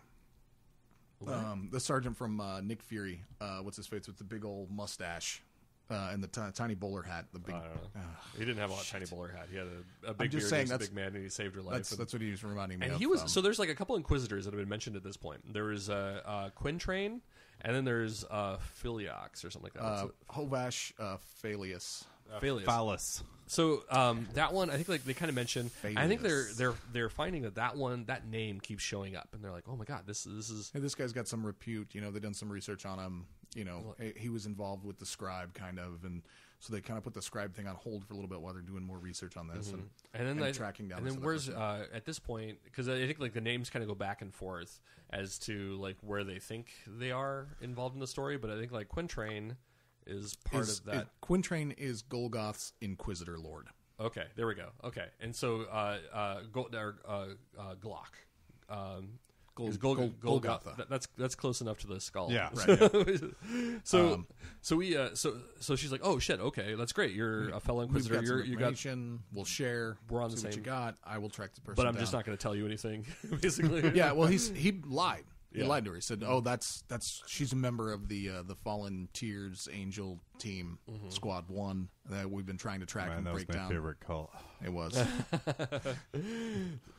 So that was like where they leave that, and then we go back to the inside of Prison Break, and now we have rammed our Corvair through the door, guns ablazing. The other two Corvairs are just lighting the turret up. We've inquisited our way through the hallway, lightly knocking out Arbites with our power armored fist. So he takes a stimulant drug. I can't remember, melatonin. What I really like about it was whenever he does a stim, it's described as him as just biting, like it's already in his mouth, and he just kind of bites his mouth and it releases it. What was he? Did you get gland activated? Yeah, gland activated. But see, I thought it was more. I figured it was because he talks about having it behind his back, like he just kind of injects it like himself. An anal gland. He just expresses himself and. But he talks about how he gets like superhuman speed and stuff with this, like a lot. Like then he became Neo from the Matrix in the running through getting shot up scene. Just he doesn't use it very often. No, because it's very taxing. And I think he has like a and couple he's like of 200 years old, or whatever. So he gets 100 plus X. So he kicks down the door. He bites through all these guys. He finds the guy. He's like, "Hey." Kicks down the door and goes, "Hey, Revis, what's up?" And Revis is like, "No, you don't understand. It's cool. Oh, what?" And then there's a giant explosion, and then Krell gets like thrown down the hallway and sits up for a second, and the chapter ends with another classic. Oh shit! Yeah, after all of his accompanying elite guardsmen are straight up just have the shit kicked out of them. Dudes flying by. What would you say? We're like 40% of the book, maybe, like not quite half, but we're a decent ways through. So yes. When the next chapter starts, I'm already like, all right, there's an Inquisitor and a Custode on the front of the book. Where the fuck is the Custode? Where's Jeff? I really didn't expect it to be the oh shit. Like, I didn't expect. Oh yeah, by the way, the oh shit was a Custode. Who's just kind of strolling around. I think for the whole duration of the beginning of the book, I was like, "Where's that Custode?" So like instantly I was, but it was just because it was like at the forefront of my mind. Like, where is he? Where is he? I'm looking under every rock, under every page. Like, where is he? Where is he? So now he's sitting there and then he meets the Custode, whose name he doesn't give him more than one. He just says to be too long to list, and says you can. He's call very me, generous. He says you can call me Navradaran. Probably Navradaran. Poor Chris, right? It was probably like 300-page book. Yes, like 50,000 words. All right. 40,000 word of a Custode name. which explains why the Custode is only in that one chapter. So, little bit disappointed by this point in time because I totally was hoping for, you see him on the cover. They're like, yeah, buddy cop, woo. But it's really not. It's like it's not. It's Spinoza's the buddy cop. Yeah, it's like Law and Order SVU 40K edition. Or maybe it's Golgoth's or Galgotch. Because every time there's like a scene change or a location change, I heard the Law and Order dun dun in my head. Yeah, that could be. So he meets the Custode, he talks to the Custode, and the Custode says, what are you doing here, blah, blah, blah. The Custode literally says, why the fuck didn't you just say you were an Inquisitor and you wanted your guy back? Yeah, he's like, that's not how I... And Krell looking at him goes, that's not how I do things. So this is like back, I think like Krell is like such a unique character. He's a unicorn in this whole in Black Library in general, because like now we're back to like the Custode who will not tell him anything hardly, will only give him like vague piece of information in like cryptic messages, just like everybody else in Black Library history. And the Custode says, listen, there's a guy, he's been missing for about 2 weeks, 3 weeks, something like that, 21 days or whatever. Inquisitor Lord Hovash Phileas, very large retinue, all missing. Go find him. You have 4 days. 4 days. That's when the festival is. Because if you don't find him, like you got to help me figure this out. There's something big here going on. You need to get this to the high people, get it to the high lords, get it to whoever, let them know. And the Custode's like, if you figure something out in 4 days before the festival, because I will be too busy.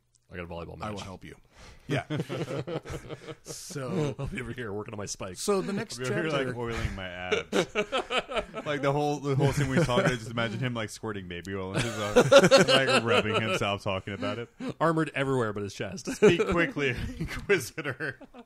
So you get the next chapter is, of course, they left there. The Inquisitor is oiling himself. Everybody else flies away and goes back. Inquisitors don't oil themselves, perv. That's Custodes. Well, he wanted to be more like the Custodes. He was like, does this make me look like Jeff? Is this what I'm supposed to do? Squirt, squirt, squirt, squirt. He gland activates his oil. Oh, good old Neverdarren. So you jump into a spaceship and you go looking for a ship that's in low orbit that wasn't. So he loads up Spinoza, and I think he gets He shoves Spinoza in a needle. He gets the whole gang together because they find out kind of like searching through this dude's apartment, like a specific ship that had like a wonky container it's a name. record. They get a name, right? And but they're not sure it's a ship. But they assume it's a ship because of some sort of cordon that happened. Like the scribe locked down space travel. Yeah. Do we meet Huck at this point? Sort of. Huck's like a Q from the Bond movies where it just kind of shows up. Do we meet her? The scribe. Yeah, I think the librarian. I don't think we've met her yet. Okay. I think we meet her when we get back. All right. If we get back. People will have to keep listening.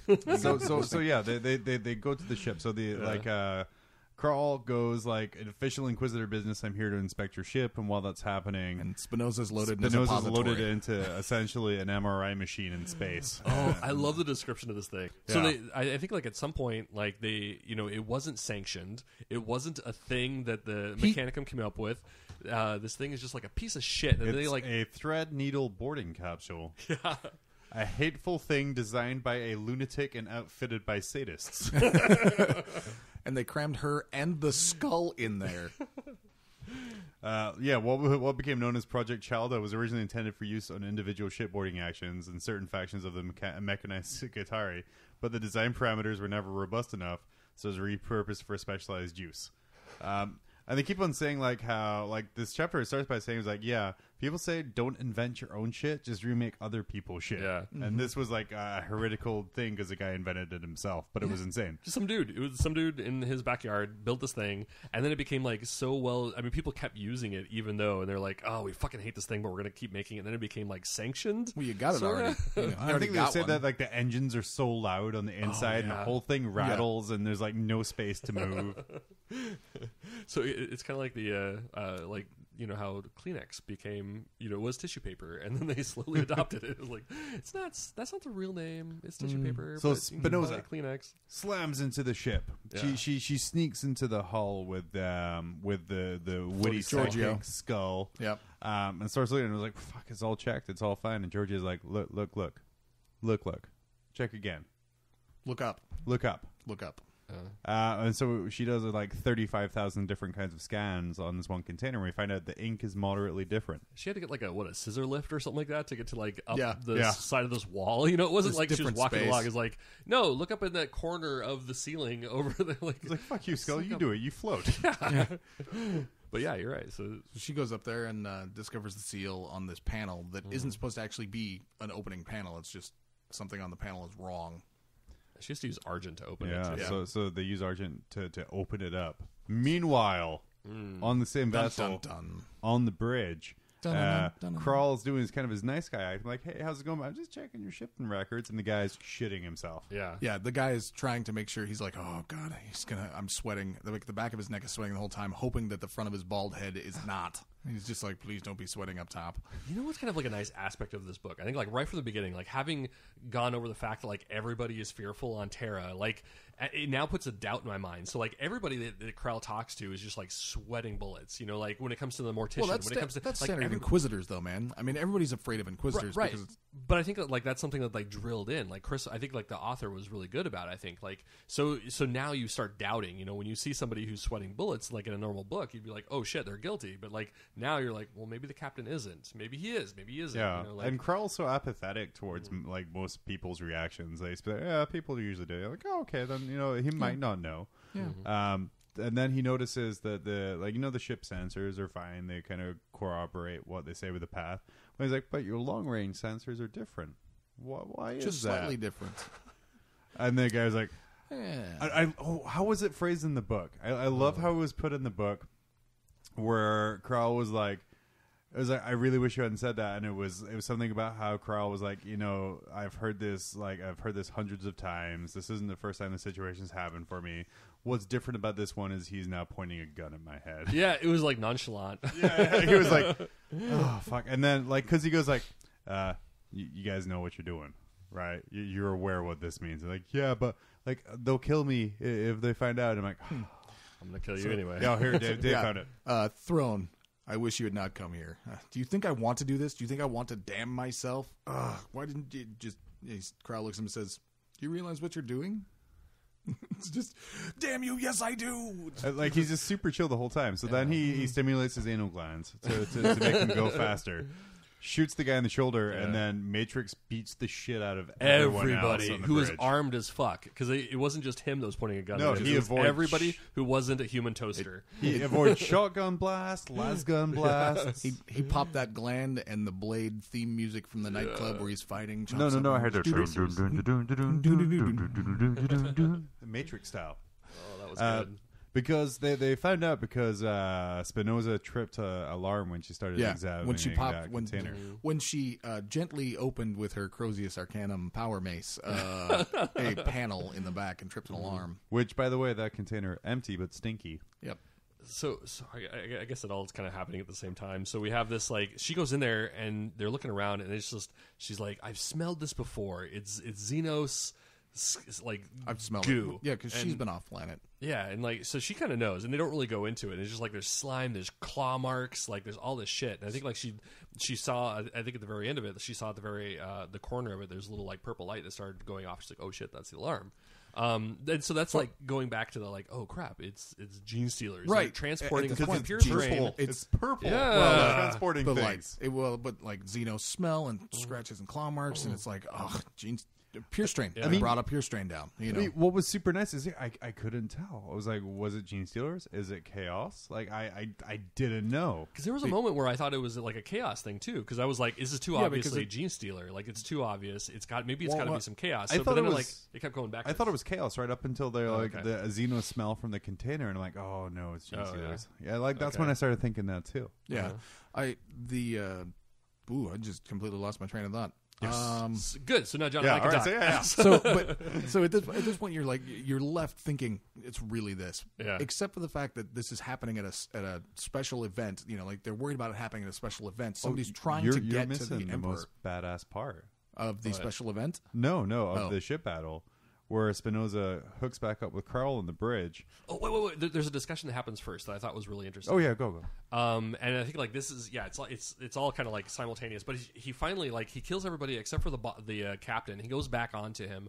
And I think he sticks his like gun into his wound or something like that. And he's like, "What the fuck is this? What's going on?" And he's like, "Nothing you can do will be worse than what's going to happen to me. I'm going to be damned if I tell you." And he's like, "Well, tell me. Damned. You're already like, damned. I'm going to kill you.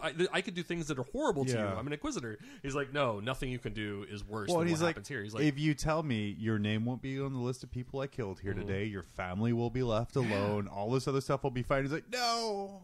generous as fuck. Generous, really generous deal. Yeah. Right before he dies, the last thing he says is, just a name. Just give me a name. And he goes, he'll know. Even on the other side, he'll know.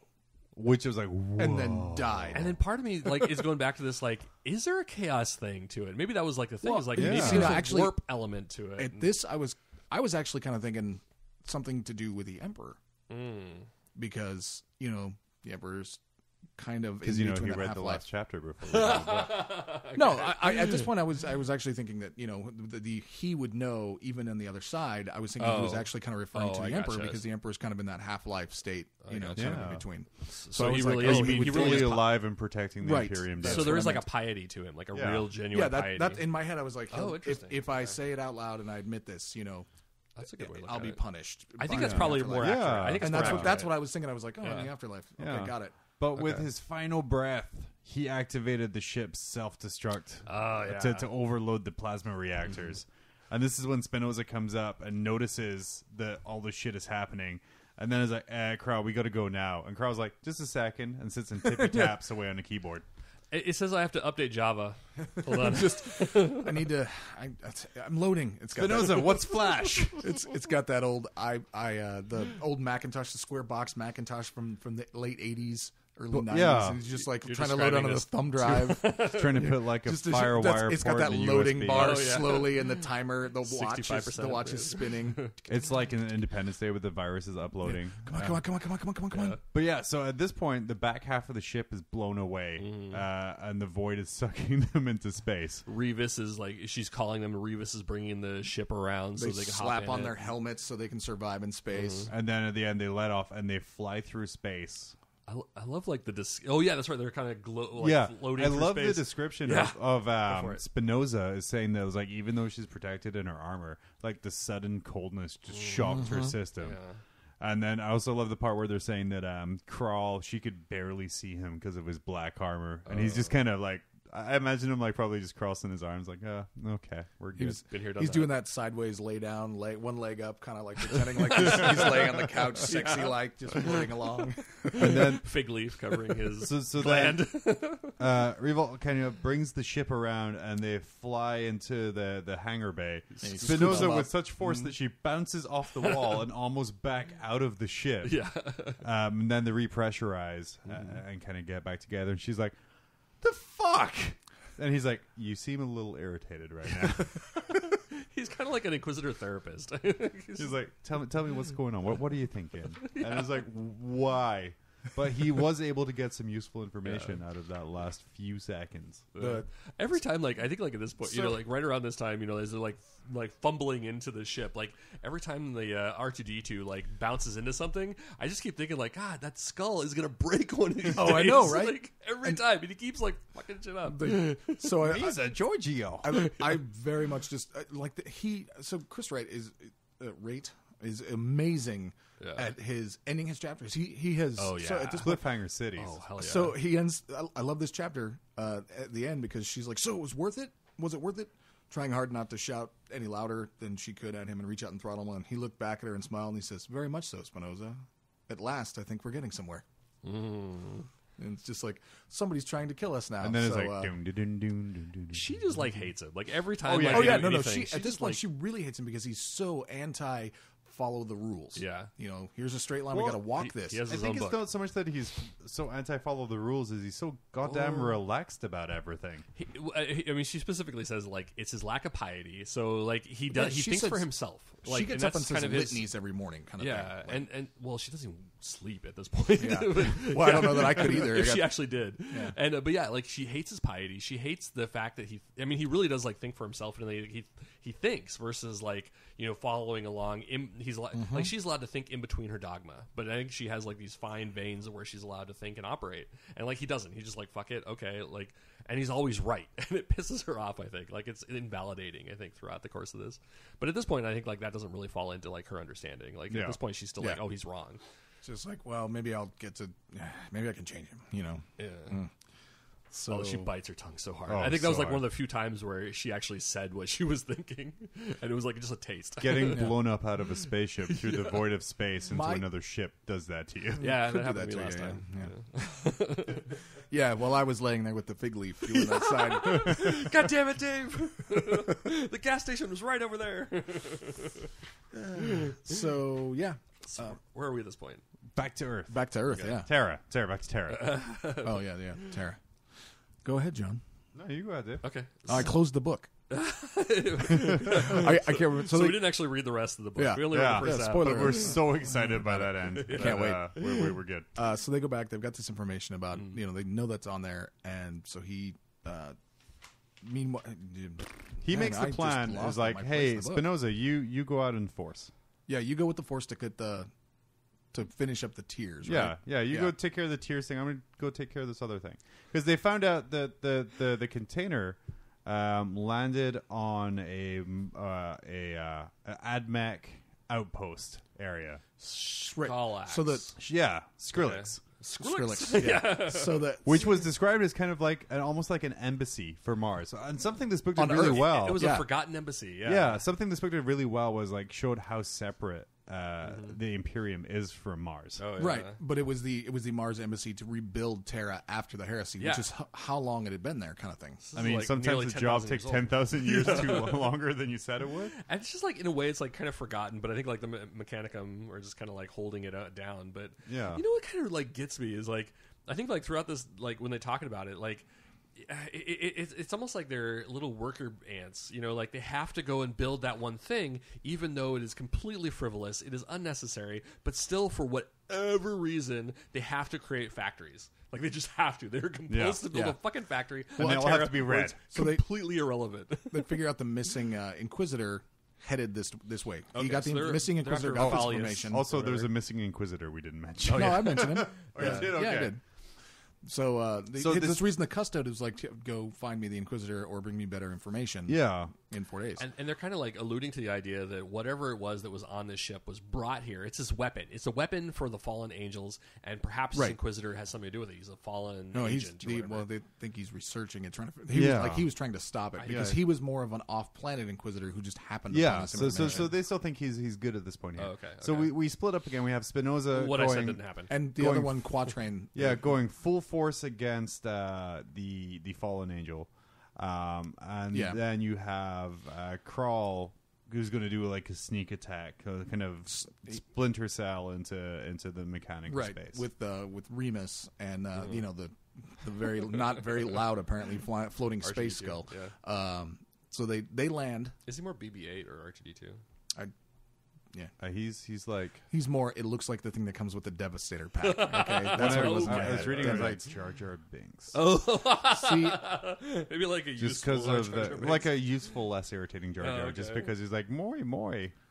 Jesus, scan. I really think he was really more useful than anything that you're putting on. I mean, he definitely would be more R2 than any of that crappy stuff like that. I think you'll find Jar Jar as a national hero. Shit, girl. Anyway, let's get out of this quick. Yeah. So we go into there. This podcast is over. So they find. I think they do a bunch of searching. They find like this Vox bead. Like they're a Dear Diary piece. Yeah, like a futuristic like message scrawled in the ground. They find where they land where the ship landed and let off the container, and they're doing some research, and they discover that the thing is gone. They're they're following. I love. They're following a trail of oil. And they're like, there's blood. And they're like, no, that's oil. It's like it's the same thing here. Yeah. Oh. Yeah. And there's a lot of like more scorches and like there's battles like some shit here. that whatever they got must have gotten loose. Mm-hmm. And that was when he noticed magically a panel again. He just was like, oh, look, a panel. Boop, boop, and like pried it open and finds a little Inquisitor thumb drive, left behind. And he's like, I'll take this. And then the shit hits the fan. Yeah, Magus shows up. This is a crazy Magos. So I like that you described it as the ants, like the worker ants. Because as they're flying in one of the lines, another line that I liked, it's like, whatever we do, don't kick the hive. That's right. Don't like, stir what up are those? He's like, what are you talking ants, about? Yeah, it's a reference to ants. Come on, Remus, get on. So just fly the ship. Amagus comes in and he performs. So then Kral does a snappy quip, then proceeds to shoot and punch the shit out of the Magus. He tries to talk to me. He's like, the Magus is like, you don't have any power here. You need to leave. Come with me, and like grabs him. And he's like, what? I'm with the Inquisitor. Put me down. You can't do that. Fine. Blah blah blah. And they start shooting, and they go to battle. They go to battle. And I think, like, at this point, I think, like, we've already kind of learned that Kral is having health problems, and so, like, and he's getting beat up. He's not going down, but he's still, like, every time, like, he gets punched, every time he gets hit, every time, like, because I think he has this, like, power drill that, like, scrapes the back of his armor. Saws. They describe him as having buzz saws. The Magos having buzz saws and, like, all these different accoutrements, like drilled saws, like clippers, toenail clippers. He was like file. Tim the Toolman Taylor turned into a robot. A wine bottle opener. But each time this happens, I'm just thinking, like, you know, he doesn't have any HP. He was really lucky with his saves. Oh, come on. Needs more stim packs. But the best part of this fight is when it describes Kral grabbing the Magus by the throat and just punching him in the face until his head comes off, and then ripping his neck out more. Dropping the body. And he just barely, he's able to still talk. This thing does not, it takes forever to die. And he's asking him, like, what the fuck is going on here? And he's like, you guys broke the pact. And like, what pact are you talking about? What, you broke the pact. Tell me about what the fucking pact. And he's like, you know what the pact is. And I'm like, I obviously fucking don't. It's just the best. And then he shifts to ones and zeros and dial-up sound. He mentions that there's two Inquisitors. Like, he did mention right before he goes. He was the like, first Inquisitor or the second Inquisitor? Who are you with? Because one of them ignored the pact. And he's like, what? So this, I think, at that two point, Inquisitors. Interesting. Maybe it's becoming more solid, where it's like, all right, there's good Inquisitor, bad Inquisitor, and then Kral. The problem is you don't know which is which at this point. So you have Quatrain, and then you have Quatrain and Phalius. At this point, he inserts a little USB drive. When they're flying out of, also they get chased by a shitload of Skitarii. Oh, they barely make it out alive. Very fascinating. Stuff happens. They discover stuff happens. But he plugs in the USB drive and he hears the message from Phallus. Thank you. who is just kind of talking and is like, hey, So this thing is a huge conspiracy. By the way, it's Quantrain. It's Quantrain. Absolutely, it is this person who's doing all this stuff. And these High Lords, and also the Fabricator Mars. Oh yeah, also 3 High Lords are responsible for this as well. And the Fabricator General. Yeah, he's like, what? So at this point, they're like, okay, we're gonna fly right into the heart of the Imperial Palace, and Remus is like, we're gonna get shot the fuck down, dude. It's almost fucking saving or whatever day, Sanguinus Day, and people are like the throngs are lining. Like he was trying to reach the custode on the comms and he couldn't. He's like, oh, fuck it, just fly there, dude. That's when he was like, day 2. we're gonna get shot the fuck down, and he's like, it's okay, I got a guy. So he starts calling. I know somebody. He starts calling Neverend on the phone, and he can't get him. And the whole time they're flying like closer and closer to the center of the Imperial Palace. Titans are aiming at them, and you hear like 200 weapon locks on us, 300 weapon locks. How are we doing now? 700 weapons are locked on us right now. And Krell is just like, oh, they're doing their job. We're getting some queries. People are querying us. Okay, cool. Let me know when they get. And he's just like sending out signals like left and right, like constantly like hitting the refresh. Like, didn't they say there was like millions of different channels? They're all being so many people were on the planet that all the comm static, everything was just being used. It's like when it's like 5:30 right after everybody leaves work and everybody jumps on their phone while they're driving. Yeah. You know, all the phone lines are busy, kind of thing. Or you know, we're going to really date ourselves here. Do you guys remember New Year's Eves when olden cell phones, like the networks would crash because so many people were trying to call at the same time? Or when you're on like AOL and you're trying to dial in and it's Alaska and like you have to wait until somebody like hangs up, and then you just camp on there. You're like, I'm not gonna turn off his message. He finally gets like kind of through, but not really. It gets like voicemail. Yeah. He gets like custode voicemail, and he goes, "You told me to find you stuff. I have stuff. And I'm coming in." And Neverend calls back, and he's like, it's almost like when you hear all the weapons, like the las cannons are powered up. Everything's. He's like, dude, we're getting shot. We're gonna get shot down. We're gonna get shot down. I got to turn around. He's like, nope. And then sends a message and goes, well, I hope he gets it.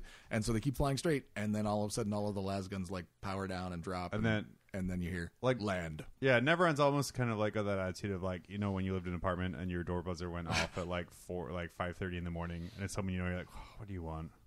Like, you asked me to bring you milk, man. I'm like, not now, though. Yeah. Why now? Dude, you told me to bring you this bag of weed. But I like that they were specific. Like, Neverend was specific. Okay, follow this course. Do not deviate from this course one bit, or I will immediately destroy you. Mm-hmm. So yeah, they follow it in and they land. While this is happening, Spinoza attacking goes Tears of the Angel. Goes to this place where they think the Tears of the Angel are. And it turns out that this assassin was there, and she's like, haha, you fell into my trap. I wanted to see you, cam suit lady that I've been chasing, Miss Fox. Yeah. And they have this badass fight. They fall like 50 feet. There's she traps her in. Yeah. That's right, she traps her in. She sends a message to Hegan, and says like, I'm gonna go over, or I'm going here. You know, you take the ship and all the dudes and fly away and leave me here. I will be here by myself. I will be here by myself. Yeah. And then the person shows up. So they have the big fight, right, John? Yeah. So they have the big fight, and then it turns out that this lady is the last surviving member of Phallus's Inquisitor retinue, and she was determined a traitor, and she's been hunted for like 3 weeks. And they changed her name. But I think like she was like dislocated. I think she was like alluding to like he might be alive in this. Yeah, she didn't know he was dead. They were separated, and so you know like she's trying to stay away from him because they're being hunted by Quantrain. Yeah, all she knows is that she's being declared a traitor. She can't find him anywhere, and she's being hunted. She's being hunted. I really liked her devotion to. It showed like the retinues of the Inquisitors. Like she could have just bounced. You know, she's a trained assassin. She could have been like, oh, fuck it, I'm out of here. Yeah. But she stayed to try to dig through and find him and uncover this big conspiracy that they were finding. Yeah. You know? So they buddy up. And at this point, they're like, okay. Reluctantly, but yeah. Yeah, reluctantly, like, you know, the enemy of my enemy is my friend. Mm-hmm. Right. And they're like, okay, we're trying to find where they are. And she's like, okay, I know where they are. So they grab... Why didn't you say that sooner? It's kind of unfortunate because like both of them have beat the shit out of each other, and they're both like fucked up because of each other. But so they grab their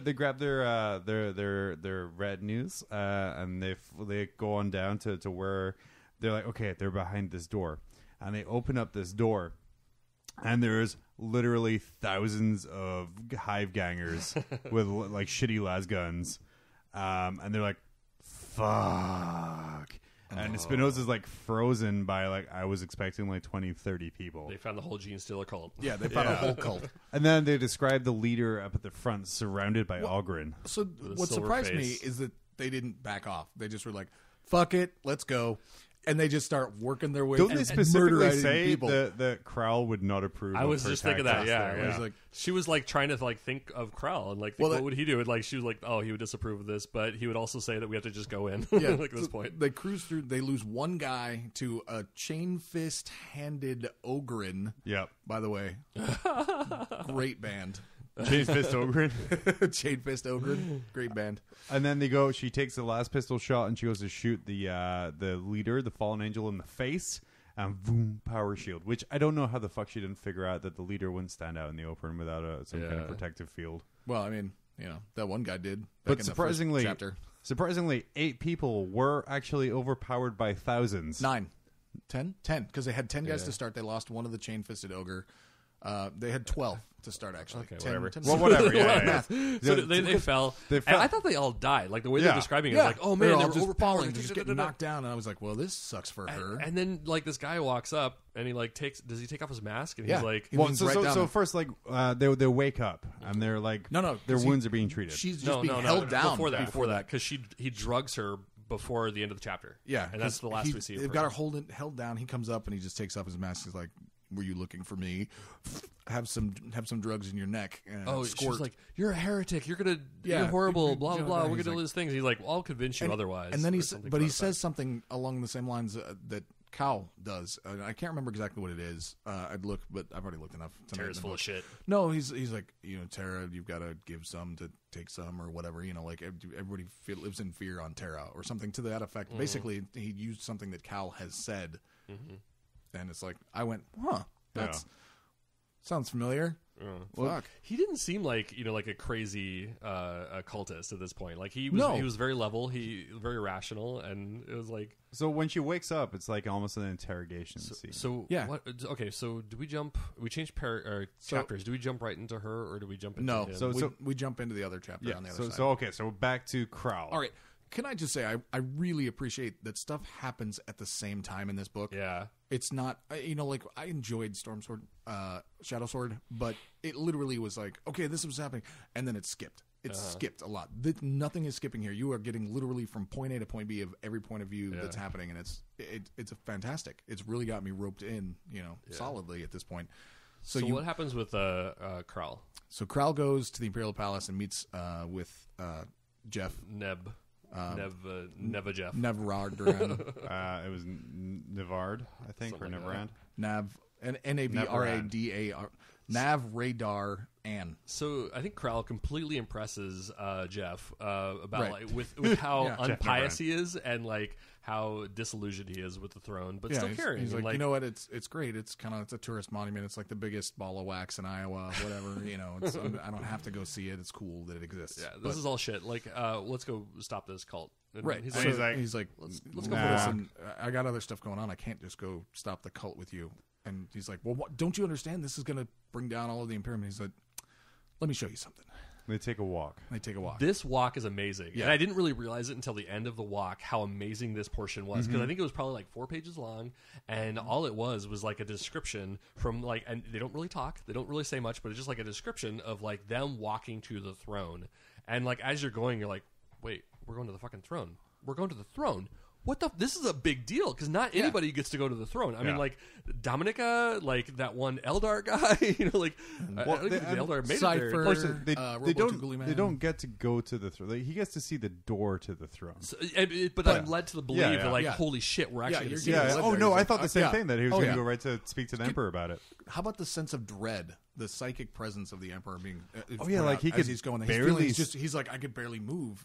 So they describe it like Inquisitors are specifically trained to resist psychic attacks or mental drains, but he said he was almost in terror at the door. Like he didn't even not make even it at to the door, like at the bottom of the steps. No, he never went down the steps. He was still at the top of the steps. He was like, I'm good. But that was so interesting. Well, he didn't even. I mean, he played it cool the entire time. But it was neat that, like, I love how you went through this entire thing, and it wasn't like extraneous. It wasn't like belabored or anything. But it was like by the end, you're just like, holy fuck. So I started to feel like the magnitude of it as well. Yeah. And then like Neva Jeff turns to him. He's like, yo, like most people just like have like tremble and turn into a jelly on the floor. Most humans and you're are in cool. terror by now. And he's like, this is why I'm not worried, because you are scared right now. He's like, I'm not scared. He's like, oh no, you're scared. I know. So if you are scared at this point, then everyone else is good. In his mind, he's like, yeah, I was scared. Yeah. Well, you got the throne room door. You've got Reaver Titans hiding behind banners. It made me laugh. I was like just thinking of these like little hide and seek, like when the kids are playing hide and seek behind the curtain, and you can just still see their feet. You know, what's that? This chapter did mean, like, on my battle cannon for my knight, I'm probably going to hang a banner, like a ceremonial banner. Right. And then just rows upon rows of custodes standing at attention.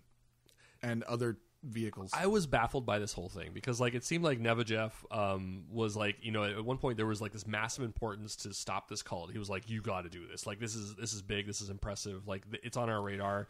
And then now we're going back, and like he's like, dude, I don't even care. And so like there's almost like a duality. Well, because the timeline is approaching up. Well, see, for him it didn't matter. I don't think he was like, it matters. It matters. It's so important. He said, all right, he was chill with it. He's like, listen, I guard the Emperor. That's my job. Now, because he was like, I guard the Emperor. I'm going to guard these gates, these main walls. I can't guard the sewer systems. Wink. Oh yeah. Wink. Right. That's where you come in. You know, you do the work out in the sewers, rooting this stuff out. My armor is gold. It cannot be tainted by shit. It's hard to get out of the gold. Yeah. Hey, so custodes, gold and red, right? Black. Actually, they changed it to black after the Emperor was interred. They were red during the heresy. Yeah. Which you would know if you listened to our podcast. it was our best downloaded one. You really should have. Is that the one with Jeff? Yeah. Because depicted on the front of the book, he's got red all over him and no black. Yes, he does. Oh, you're right. You're just colorblind. You'll see the Inquisitor is wearing red armor, and the Custode has black. No, that's some sort of monkey-fucked colorblind thing. That explains a lot about my paint jobs and why I've never won a painting award. Considering that it wasn't the buddy cop thing that we thought, we were like, oh my god, that's awesome. See, now at this point I was like, this is like a 1980s here comes movie the buddy cop. Here comes the buddy cop. This is like so many horror movies that I watched as a kid where they took this like really buxom blonde, like put her on the cover, and you never actually see her throughout the whole movie. God damn it, flesh-eating mothers. And so this is when lured me in and never gave me the custode. So this is when Crawl essentially pleads his case to Jeff. Well, he pleads it by just saying, "Here you go, listen to this," and hands him the thumb drive. Yeah, and he's like, and the guy goes, "All right, hold on," and plugs it into his armor and listens to it and goes, "I'm going to walk you back to your ship, and I'm not coming with you, but if you change my mind by the time I get to your ship, I'll go with you." Mm-hmm. And he's like, okay, cool. So they get back to the ship, and he hands him the thumb drive, and the guy's like, thump. All right, I'll go with you. Well, he doesn't say that. He doesn't say that. He doesn't say it out loud. Because now we go back to her. We go back to Spinoza. Oh, right. Yeah. And so she wakes up to Metal Face. Being gang raped. No, she specifically. Well, the guy. I love this part because the guy was like, "Yeah, we love the Emperor. I love the Emperor. Yeah, I just don't like the High Lords, and I don't like the haves. We're the have-nots. It's like, yay, we're the 99%. Right. That makes a very kind of compelling case, and so he's like, "Will you help us?" And he was a guardsman that survived 15 hours. He was a guardsman. He was a guardsman that survived. His commissar was dead. His unit was about to be disbanded, so he asked to go on leave to Terra for a pilgrimage, and they're like, yeah, okay, and he just never went back. Yeah, he just escaped the sewers and lived his life. So I like that she's sitting in there and she's thinking she's getting interrogated. In her head, she's like she is now the heretic sitting in the seat as opposed to him, and she's mentally preparing himself, and he's just having a nice conversation. Yeah, he's just like, So listen, there's bad shit happening down here, and what we are is trying to stop the bad shit from happening down here. And she's like, you are the bad shit. And he's like, no, we're not. You don't. There's these murderous killings, ritual suicide stuff happening, and blood being left in places. And they're like, you do your blood rituals. I'm like, oh no, that's this guy. That's not us. And they open a door, and he's like, can I show you? Will you help me? And the others have already said they'll help if you do. They'll follow your lead. And she's like, fine, whatever. And then they crank open the door, and what do you see? A gene stealer. Well, No. it looks. They start to describe it like multiple limbs, Yeah. insanely Yeah. thin, or like waist, large Chris thighs. Rat, Like, you are a cock tease because Yeah. I was reading Gene Stealer up until like the very last couple of descriptions. Until and the they're like- word of what it actually was. Until he's like, check a- this out. It's a blank. And it's a grotesque. Yeah. It's a Dark Eldar, or sorry, Drukhari oh grotesque. man, like the shell game was in full motion. Like it was just ramping up. Like it I was like, what's it going to be? What's it going to be? What's it going to be? Oh, man, please be something. A grotesque. I literally had to Google the model. So did I. Because I did not remember. And I'm like, wow, that's a badass model. If you've never seen a Dark Eldar grotesque, It's a lot better than the original grotesque. it looks Well, and so see, I good. had the original grotesque in my head. I was like, that's not that scary. Is it? Look, and I had to look and go, all right, it's scary. Why is this so terrifying? You know, whatever. This mostly damage they captured, and we're keeping it, locked up. So in my head, I'm like, okay, grotesque. There's grotesques. They've been shipping grotesques in because they're talking. He's talking about how there's many, many more of these things in there, and I'm like, so they just were smuggling the whole time for a good long while. They've been smuggling in grotesques. No, for 3 weeks. It's just 22 days. They've been smuggling in baby grotesques. Well- and they've been murdering people to feed them to make them big and strong. Or it was homoculi. Well, anyway, so Yeah. we're jumping ahead. So anyway, like that all happens. At And this point, they're just a bunch of grotesques. At this point, I loved it. Like I immediately thought of you. It was like, oh, Dave wanted to do a book about Eldar because the Eldar Codex came out. He got That's his wish. Eldar. Nope. And that was a fucking No, that twist was- I would never have seen. Oh, Like, that no. was so good. Was not ready for it at all. So good. But I wanted to do Craft World Eldar. Oh well, I mean, know, but one- still, it's, I'm looking for a silver lining here. So she agrees. She's like, "Well, fuck. Okay, we're in a situation where like I'm gonna kill you." Doesn't she even freak out? She's tied to the chair, and she's like, Yeah. "Oh shit!" Yeah, So she's like, all right, we'll gang up and this she's time, I seen guess. Xenos. She's seen shit. Like she's been Yeah, to but other worlds, she's and still she's not seen jumped that. back. Yeah. Like the description of it, she kind of goes, "Oh, Because she won't. Like, I think they point out like how this thing is human. Like she's like it comes from Humanish. human. Well, no, they straight up say it's a human, and it was just Ish. like no, they didn't say ish. Like they straight up said it was a human that they had converted into something. Now that could be interpreted as like what she knows is human, and Eldar and humans look somewhat similar. Maybe Yeah. she's just like looking at this thing and then thinking, oh, it must be human. Right. But they do say human, so that's. And I don't think that's well," because I think the they way think they're making them grotesques- out of the. I think they Yes. in their head, what's happening right now is they're Or my taking head, all too. these. Yeah, well, they're taking all these people Yeah. and making them into these grotesques and spitting them back out in the city to kill and bring in more people. And he's talking about like how there's like tons of these things, and my thought is like, oh shit, well if they're bringing that in, like my thought was like, yeah, they're bringing down homoculi to go ahead and make these things, and he's just like spitting out these beasts. Now, see, I didn't even. I was just still on the. I used to have just an bringing Dark them down. Eldar army, so Here's the cock-teasing description, by the way. oh, it's good. Far taller and broader than a human, its ribs protruded starkly from a weeping mass of scar tissue. Its waist was wasp-thin, its chest and thighs engorged out of all proportion. So I'm like, okay. Its hands were gone, and I'm like, replaced by claws fashioned from some glossy metal. I'm That like, was I went, what? Cylindrical vials protruded from the creature's back and stomach, bubbling with liquid as they jostled under amongst chitinous spines and veins. Yeah, it's a very good description. I want a grotesque. Now.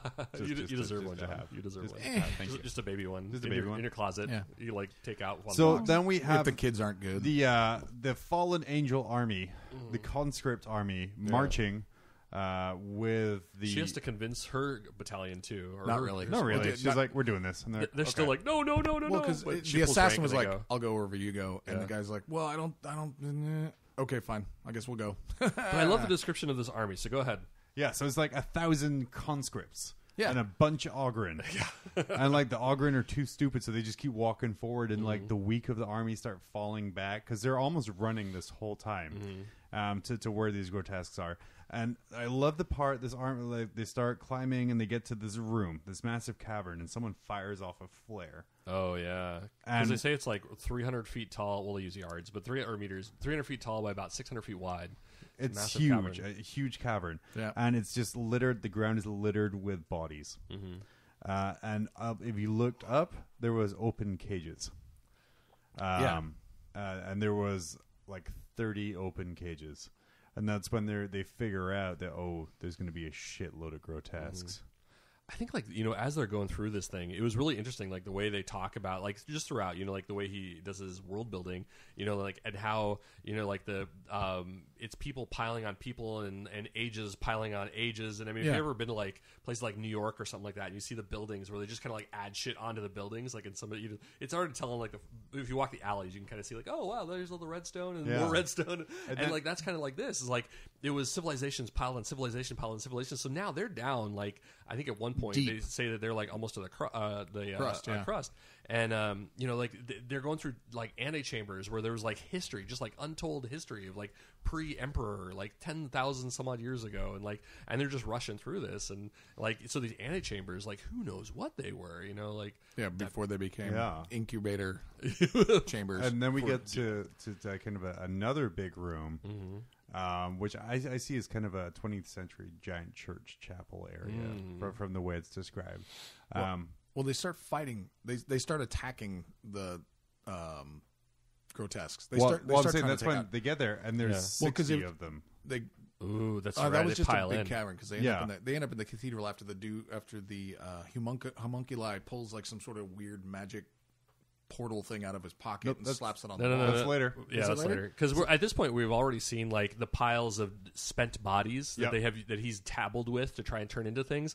And I think like there was like some portion of a lady that like tries to struggle out of the piles of corpses, and she's just like a whole bunch of like most of her body's gone, and it's like her organs terminate into like vials. Well, I remember them saying that they weren't even trying to change her into a grotesque. She was just fucking around with that one. But he feeds off of it. They get to this other cathedral where there's like 60 grotesque, and like, oh shit. And then smash cut to Crawl. Okay. Lands on the surface, and what he sees is like he followed tries by to find a giant golden gunship. Fuck off. a Custodes gunship. And I like it because both those ships land in this area where Crawl's decided this is where it's going to be. Well, they're scanning. And five people came out. 5 custodians came out. And they're like, aren't you going to need more? And Jeff's like, no. Just single word, like, no, we're good. This will be enough. And then Jar Jar Skull scans, and finally finds I'm liking the skull less and less. Thanks, John. You hated it. They finally find the signal. And so they head down to that area. And then we get, oh my god, the Custodes versus Grotesques. Oh. So good. Yes. Well, because you got the cultists, which, by the way, are you got conscripts. Yeah, the conscripts versus Grotesque is like... Which just... it just shows you that competitive 40K, you guys are doing it wrong because they should not be lasting at all. Screw you. There was a commissar there. Not one of them ran away. Yeah. They were doing pretty good, actually. They tied up the enemy for a long time. Yeah, basically. But those grotesques were taking out Ogre, and they're taking out guys. Like, I mean, it's just like whittling the shit out of these people. And that's when I think like that portal gets thrown up on the wall. Yep. And, Spinoza's like, oh shit, they're in the palace. And so like at this point, I think like prior to, like going back a little bit to when they were, when Krell was talking to Neverjeff, he was saying like they were trying to figure out like the attack point because they were always thinking that they were going to try and attack through the gate. And I think like at that point, like Krell had him go to his version of we didn't talk about Huck. Oh, I loved her. Anyway, it's too late now. I totally tried to steer us away from Huck continuously. You bastard. We can do an addendum. She had such a crush on Krell. It was amazing. But anyway, but like Krell had like realized like, and I love this, but like he had outthunk the Custodes, which probably isn't too hard since all he does is play volleyball and oil his chest. Right. But and stand there thinking, what is paint made out of? But he's like, oh shit, they're actually not after the gate at all. They're actually trying to detract us from the gate so they can attack a weak point. And he starts like looking at like the patterns of killings, and he's like, oh shit, they're actually, what they're doing is they're testing the wall for weak points, and they found it right there. And so I think like Krell deduced, and so like that's why they, instead of going after the wall, like he kind of intercepts, and they go to that one point where he realizes that there is a weak spot that'll get them as close to the throne room as possible. So they get over there, and like there's that big portal. It's like warping reality, and the homunculi and some of his grotesque are running in there, and Spinoza's just like darting in, and like the custodes are just like eating shit up, and I think Krell starts to follow her. Prior to this, Spinoza had talked to her mentor. Adara. which is very that's her first name, but she goes by Rosalie or something. Rosilio. And she had asked for because she's trying to get backup, but she can't reach Kral. So then she goes for her mentor. And so I think like that was she runs right in there. They realize they're in the palace. And the homunculi and the homunculi and a couple custodes bust through on the portal that he's opened. No. This is how they get in there, and they see the woman up there before the custodes even get there. It was Spinoza saw her. Yeah, Spinoza, right? The grotesque homunculi come in, and Spinoza runs in and sees her and all of the people lining the stairs. So they run in there, and Spinoza is like. Because they see the homunculi runs in, the grotesque run in, and they're like booking it because I mean these things are initiative 6 or whatever, initiatives or whatever, and so like they're probably going. I don't know how fast they go down, like 8 inches versus her 5, but they stop. Like they get into the palace and they just stop. And she's like, what the fuck is going on? Like, why are they stopping? All right, open up on him. And pew, pew, pew, pew, pew, last pistols. And then they realize that there's like, her old mentor is right there. She looks up with like a series of shock troops. Yeah, and she's like, hey, how do you come? It's like, let's talk about this later. Let's deal with this now.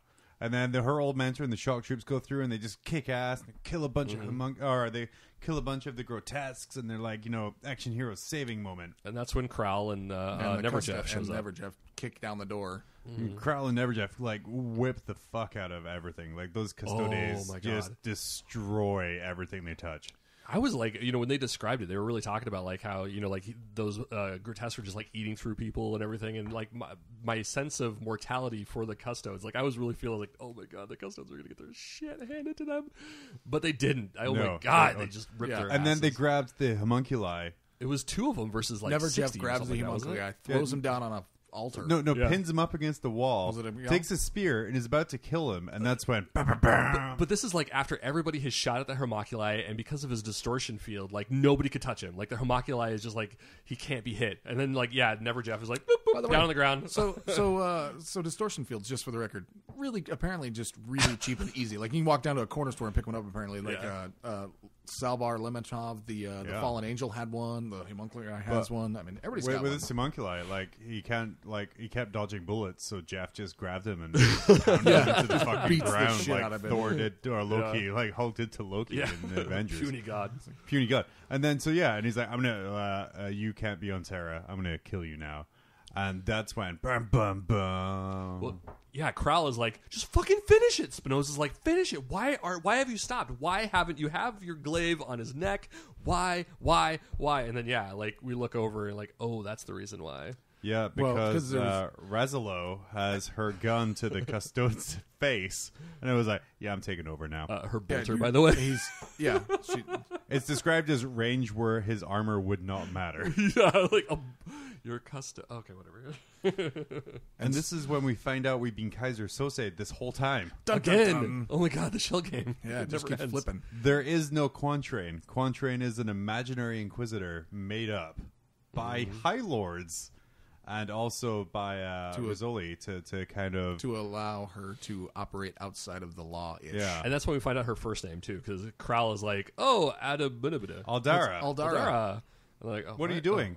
And this is when we find out it ties into new lore we read, where the throne is failing. So they bring in the Dark Eldar to try and fix the throne. They're trying to do a ton of different stuff. They were actually trying to... They weren't trying to kill the Emperor with the Dark Eldar. I'm just trying to remember if like that happened or if they had their big battle and then like they end up on their you find that, episode 3 over the... Yeah, they find that out later. But the homunculi gets away, then he gets murdered. Okay, but that was really... I love that. Like that was really interesting. Like how, every single time we turn around, it's like, it's not what you think it is. It's not what you think it is. It's not what you think it is. And like, so we see Kral's ex-girlfriend maybe?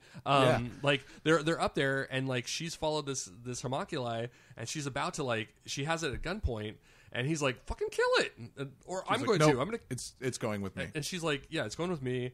If you shoot me, it's just going to kill you. If you shoot it, and he's just thinking like, if I shoot it, she's going to kill me. So I'm dead either way. But and then they go, I love that they go through there about like how she starts like trying to like rationalize this, like well, the throne is failing. He's like, well, that's a rumor. It's like, well, no, it's fucking failing. Yeah, it's not a rumor. It's happening. And we have like we're going to try different things. Yeah. And I love it. Like, well, the Yannari came in and tried something, well, and they're Eldar, so maybe if we just go find any Eldar this can is fix actually it. This is before by about 112 years. Before like Guilliman and all that other kind of stuff. Okay. But so he shoots her in the face because she's a heretic, and that's worse. Yeah. Oh. Yeah, because Dark Imperium is in the second book Chris Wright did, later. Yeah. But this is before that. Okay. So he shoots Rosado in the face. Knowing that. And then the Dark Eldar attacks him, and then he is saved. He is so fucked. His health is fucked. failing. He's stabbed in the stomach. His like I think they were talking about like how his limbs are like rotting or something like that, or they're like the pestilence in him. Like he's this is his last moment. And then Neverjeff saves him by killing the homunculi. Oh, but oh my god, this was like another one of those fucking cliffhangers. There were so many goddamn cliffhangers in there. Like right at the end, he's just about to he was about to take out this homunculi, or well, I mean not really. I think they're kind of killing each other. But he's like, just tell me something. Give me like what? Why is this? And he's like, I'm not telling you anything. No, you have to tell me. You have to tell me. And he's like, oh. And he's just like, he sees the homunculi. He's like, oh man, this is so good. You like, he can see that like he's tormented. He needs to know. Which one do I kill? You know? And he's not the kill. It's between Kral. It's the last moments of the homunculi and Kral. And he's just like, he's seeing the torment in Kral, and like, you know, homunculi live off the torment. He's like, oh, this is so good. And he's like, I'm not going to give you a name, but I will tell you is that there's 3 of us. And then he also said. He was like, why would you do this? And he was like, I just wanted to see the Carrion Throne. That's where the name of the book came from, because the homunculi said, I want to see your Carrion Throne. I want his face in my face. I want to face to face with that guy. And it all fixed up, and then we find out that there's this massive conspiracy, because it's if the High Lords are telling you to do it, then that's how it is. But kind of. The Dark Eldar are being pulled in to fix a failing throne, or captured. So this is great because sold. Like. And I think like at this point, I'm like torn so much because there's still so many loose ends. Like I think like, and they don't really. So I think like at this point it's like, okay, so there's 2 more out there. There's 2 more homunculi. Yeah. This guy was only 1. And he made 60 grotesque. There's in 3 weeks. There's this thing with the bloodline of Spinoza. What the fuck is up with that? He's about to die. Like he is literally about to die. Yeah. Like he cannot sustain anything. Jeff walks up and he's like, here, get up. He's like, no, I'm just gonna stay here. He's like, well, you've earned death. I can kill you right now. You can't stay here. And he just passes out or dies. And no, he wakes up. Yeah. well, but at this point, you're like, fuck, I am so pissed off. Like there are so many loose ends. There's so many things that are not going to be covered. Well, like, what was the deal with his retinue? Are we ever going to find that out? Like, I just like that Jeff offered him his hand, like to help him up. Like, come on, let's get out of here. And he's like, no, I'm just going to lay here for a bit. Well, it's okay, but if you do, I have to kill you. And he goes, huh? Well, and then that's when he looks up and realizes he's under the Emperor. Well, he doesn't say that. He said, like, I can bequeath you that death or something like that. He's doing it as an offer. He's not going to kill him because he has to. Yeah, no. And I think, like, that's the like right at that point, he's just like, and he falls back. His head hits the concrete. And I think the last sentence in there is, and he knows no more. And that was like, oh my God, he just fucking died. You killed him. Okay, hold on. He said, you've earned death already. Remain, and I shall enforce it. Earn death for running down to traitor Xenos. This is sacred ground. This is the palace. It never got as far as the throne. Neverjeff says nothing. Slowly, Cal lost his crooked smile, looked up at the cabling again, and realized at the ancient granite frieze with the 20 heroes engraved on it, and the stairs winding with the haze of gold. Okay, so he realized that he was right underneath. Yeah, he's under the throne. That's he's like, it actually did make it. Yeah, he's like, well, you earned death. However, no, I'm going to kill you. Yeah, but so he, that was really interesting because he did that. He had that interesting like point where he's like, why are there 20 Primarchs right here?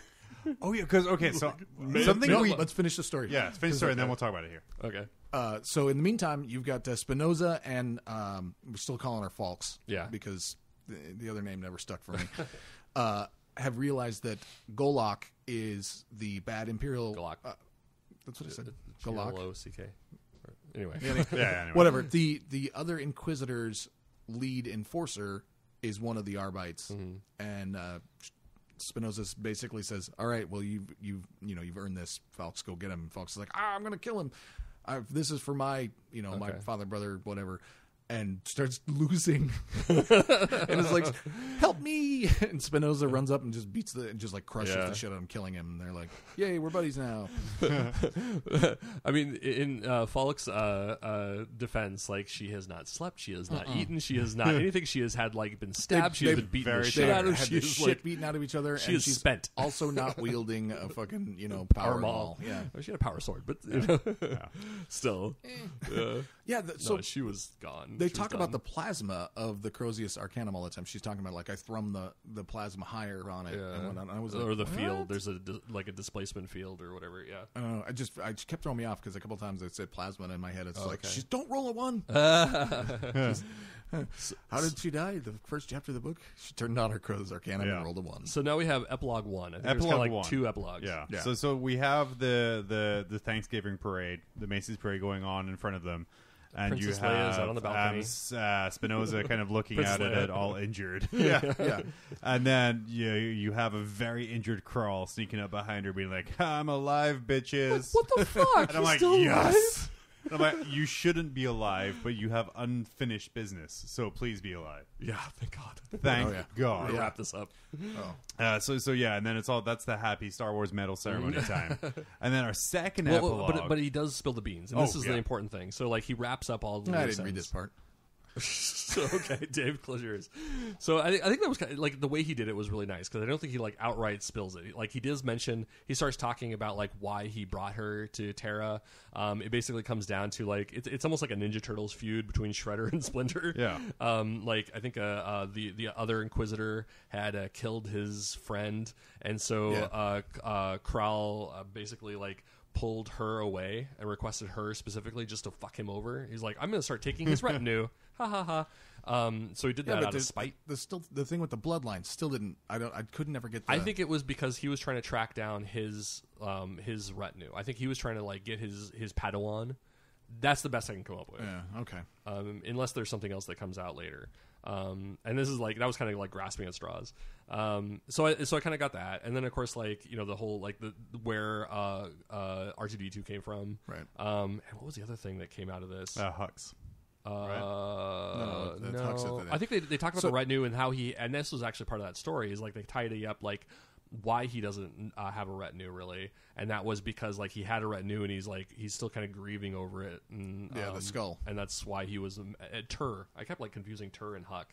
Use it was Tur. That's my bad. Yeah, so it was the Inquisitor. Poor Huck. Yeah. And I think that was it. Like Huck was the one that told us about like he did have a retinue a long time ago. And I think that like 100 years ago. And it basically like at that point, then he's also like, all right, and I'm dead. Yeah. He just like, all right, I'm spent. I'm toast. I'm done. Well, so I'm like, oh man, not again. They kill him again. No, so he's just kind of. I like that they talk about like she just lets him have it, and he's like, oh, good, you're finally learning to talk to me like a person, cool. Oh, that's right, because she says like, oh, I hate your piety, your anti-piety, I hate this. Just lets him have it with everything. And he's like, good. He's like, I told you to speak your mind once. I recant that now. As you will it, Lord. And he like slams the table and is like, for the love of everything, the holy and the throne, and could you please just call me Crowl like everybody else? She's like, I will try. And she's like, I will try. And then she punches him in the shoulder, and they like high five, slow motion high five. I was and like, that's the end of the book. Yay! And at this point, I'm bummed because I'm like, oh man, they're finally making amends, and he's toast. Like he's rotting from the inside. He's done. He's passing the baton. Still alive. He'll be around for a while. Still alive. How many Death Wish movies were there? Like 17. Yeah.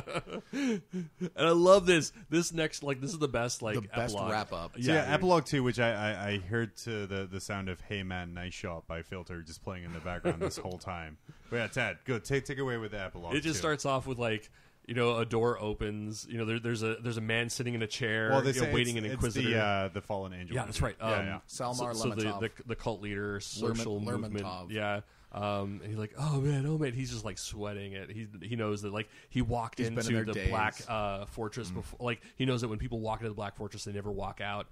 This is it, and then like the door opens and there's a black power armor with silver trim, which is matched exactly Kral's armor from earlier, and it's like almost exactly how the book starts. And they're like, oh man, I wonder if this is Spinoza or like a new Inquisitor, and like.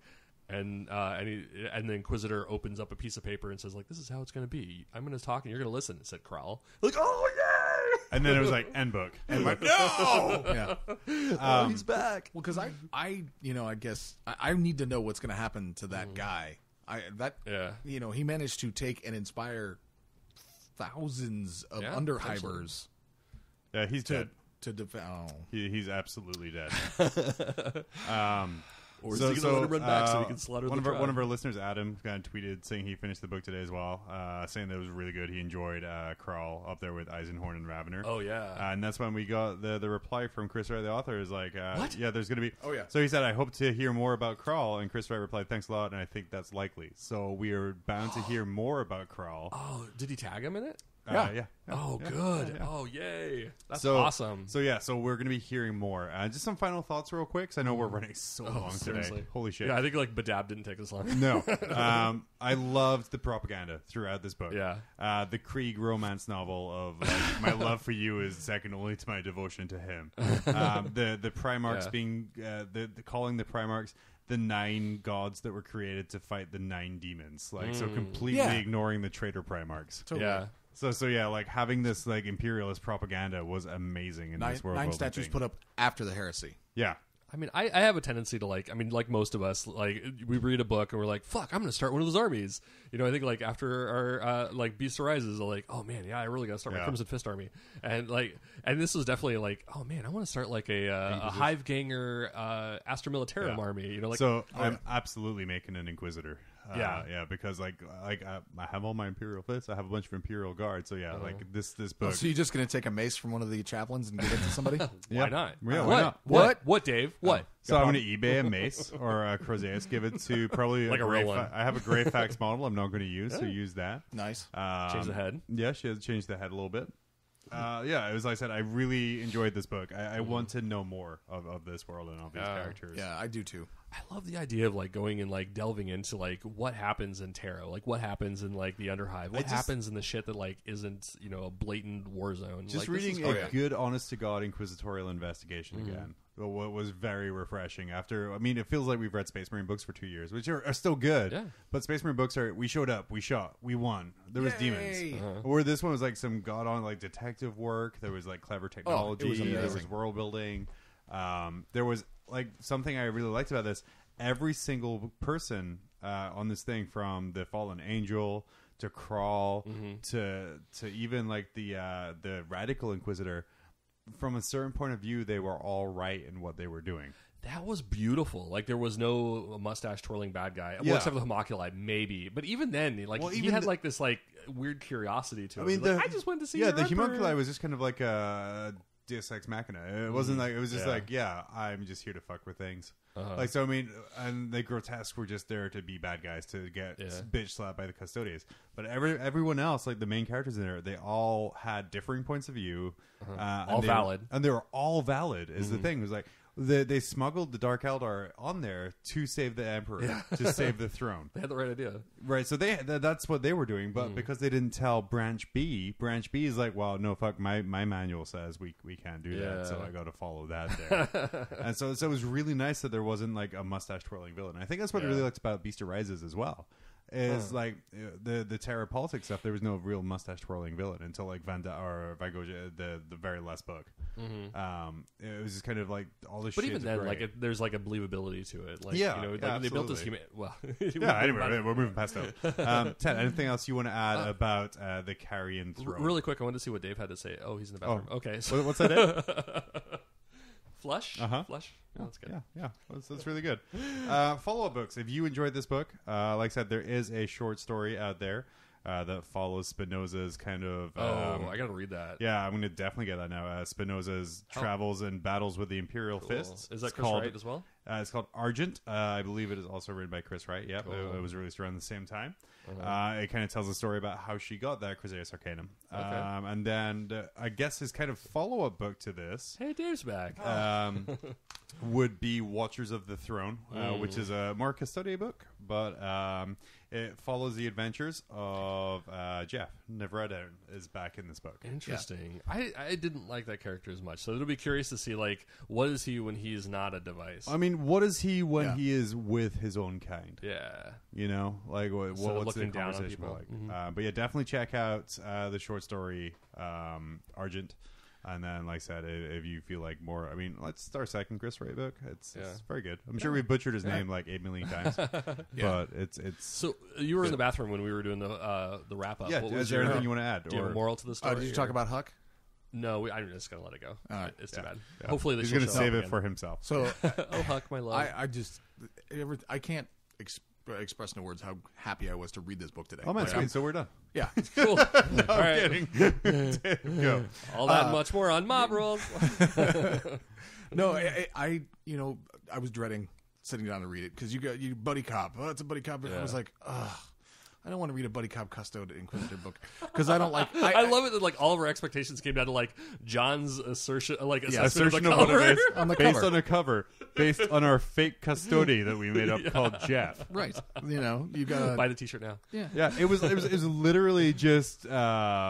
It was support Ted to make more videos by the T-shirt. It was literally just my assertion based on what the cover looked like. I'm like, if they were back to back, it would be a buddy cop story. Seriously, it's just that's what it looks like. It looks like it looks like a story that literally is about a custode and an Inquisitor, like so many horror movies. Yeah, so many it was Law and Order SVU 40K, and that is way okay. Yeah, I don't like the Inquisitors in general, like characters. I have trouble getting into Eisenhorn and Ravenor. I just don't.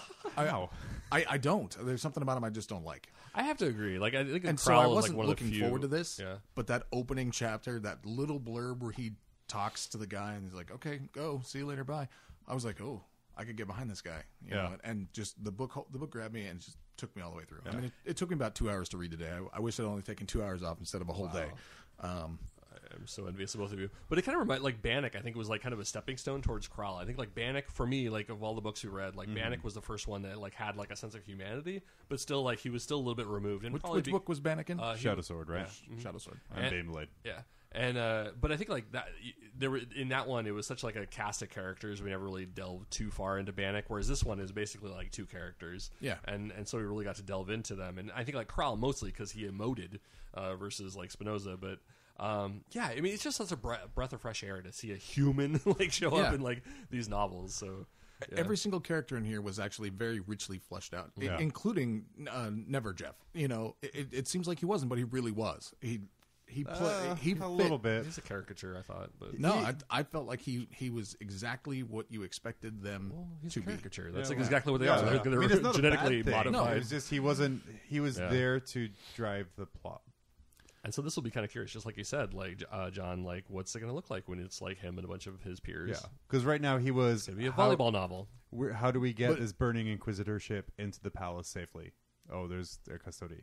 I mean, like that's what it seemed like. But it was the very last scene there at the end where they're under the Emperor's throne, and he basically lethal weapons him. You know, you've got he's Murdoch. Jeff the custode is Murdoch, not Murdoch. Murtaugh.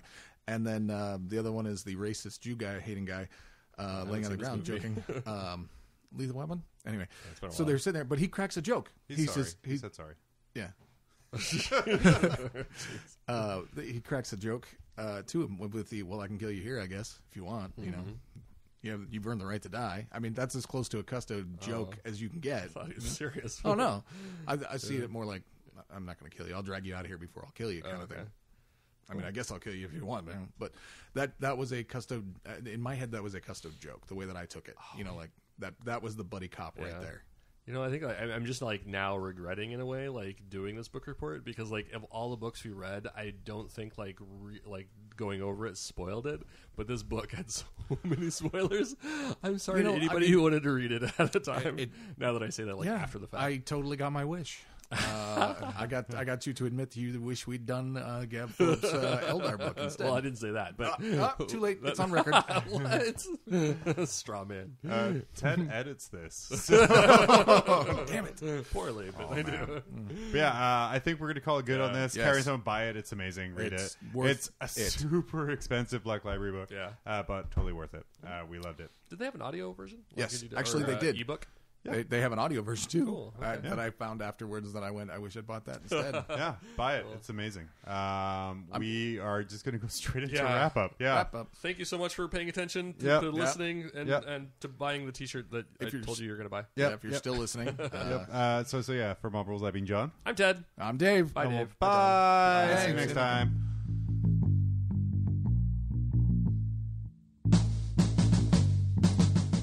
This episode of Mob Rules has been brought to you by Mob Rules Media. Please join our Facebook group to be part of the conversation at facebook.com/mobrulesak. You can also email us at themob@tophat-arts.com. Thanks for checking us out, and we will see you in 2 weeks.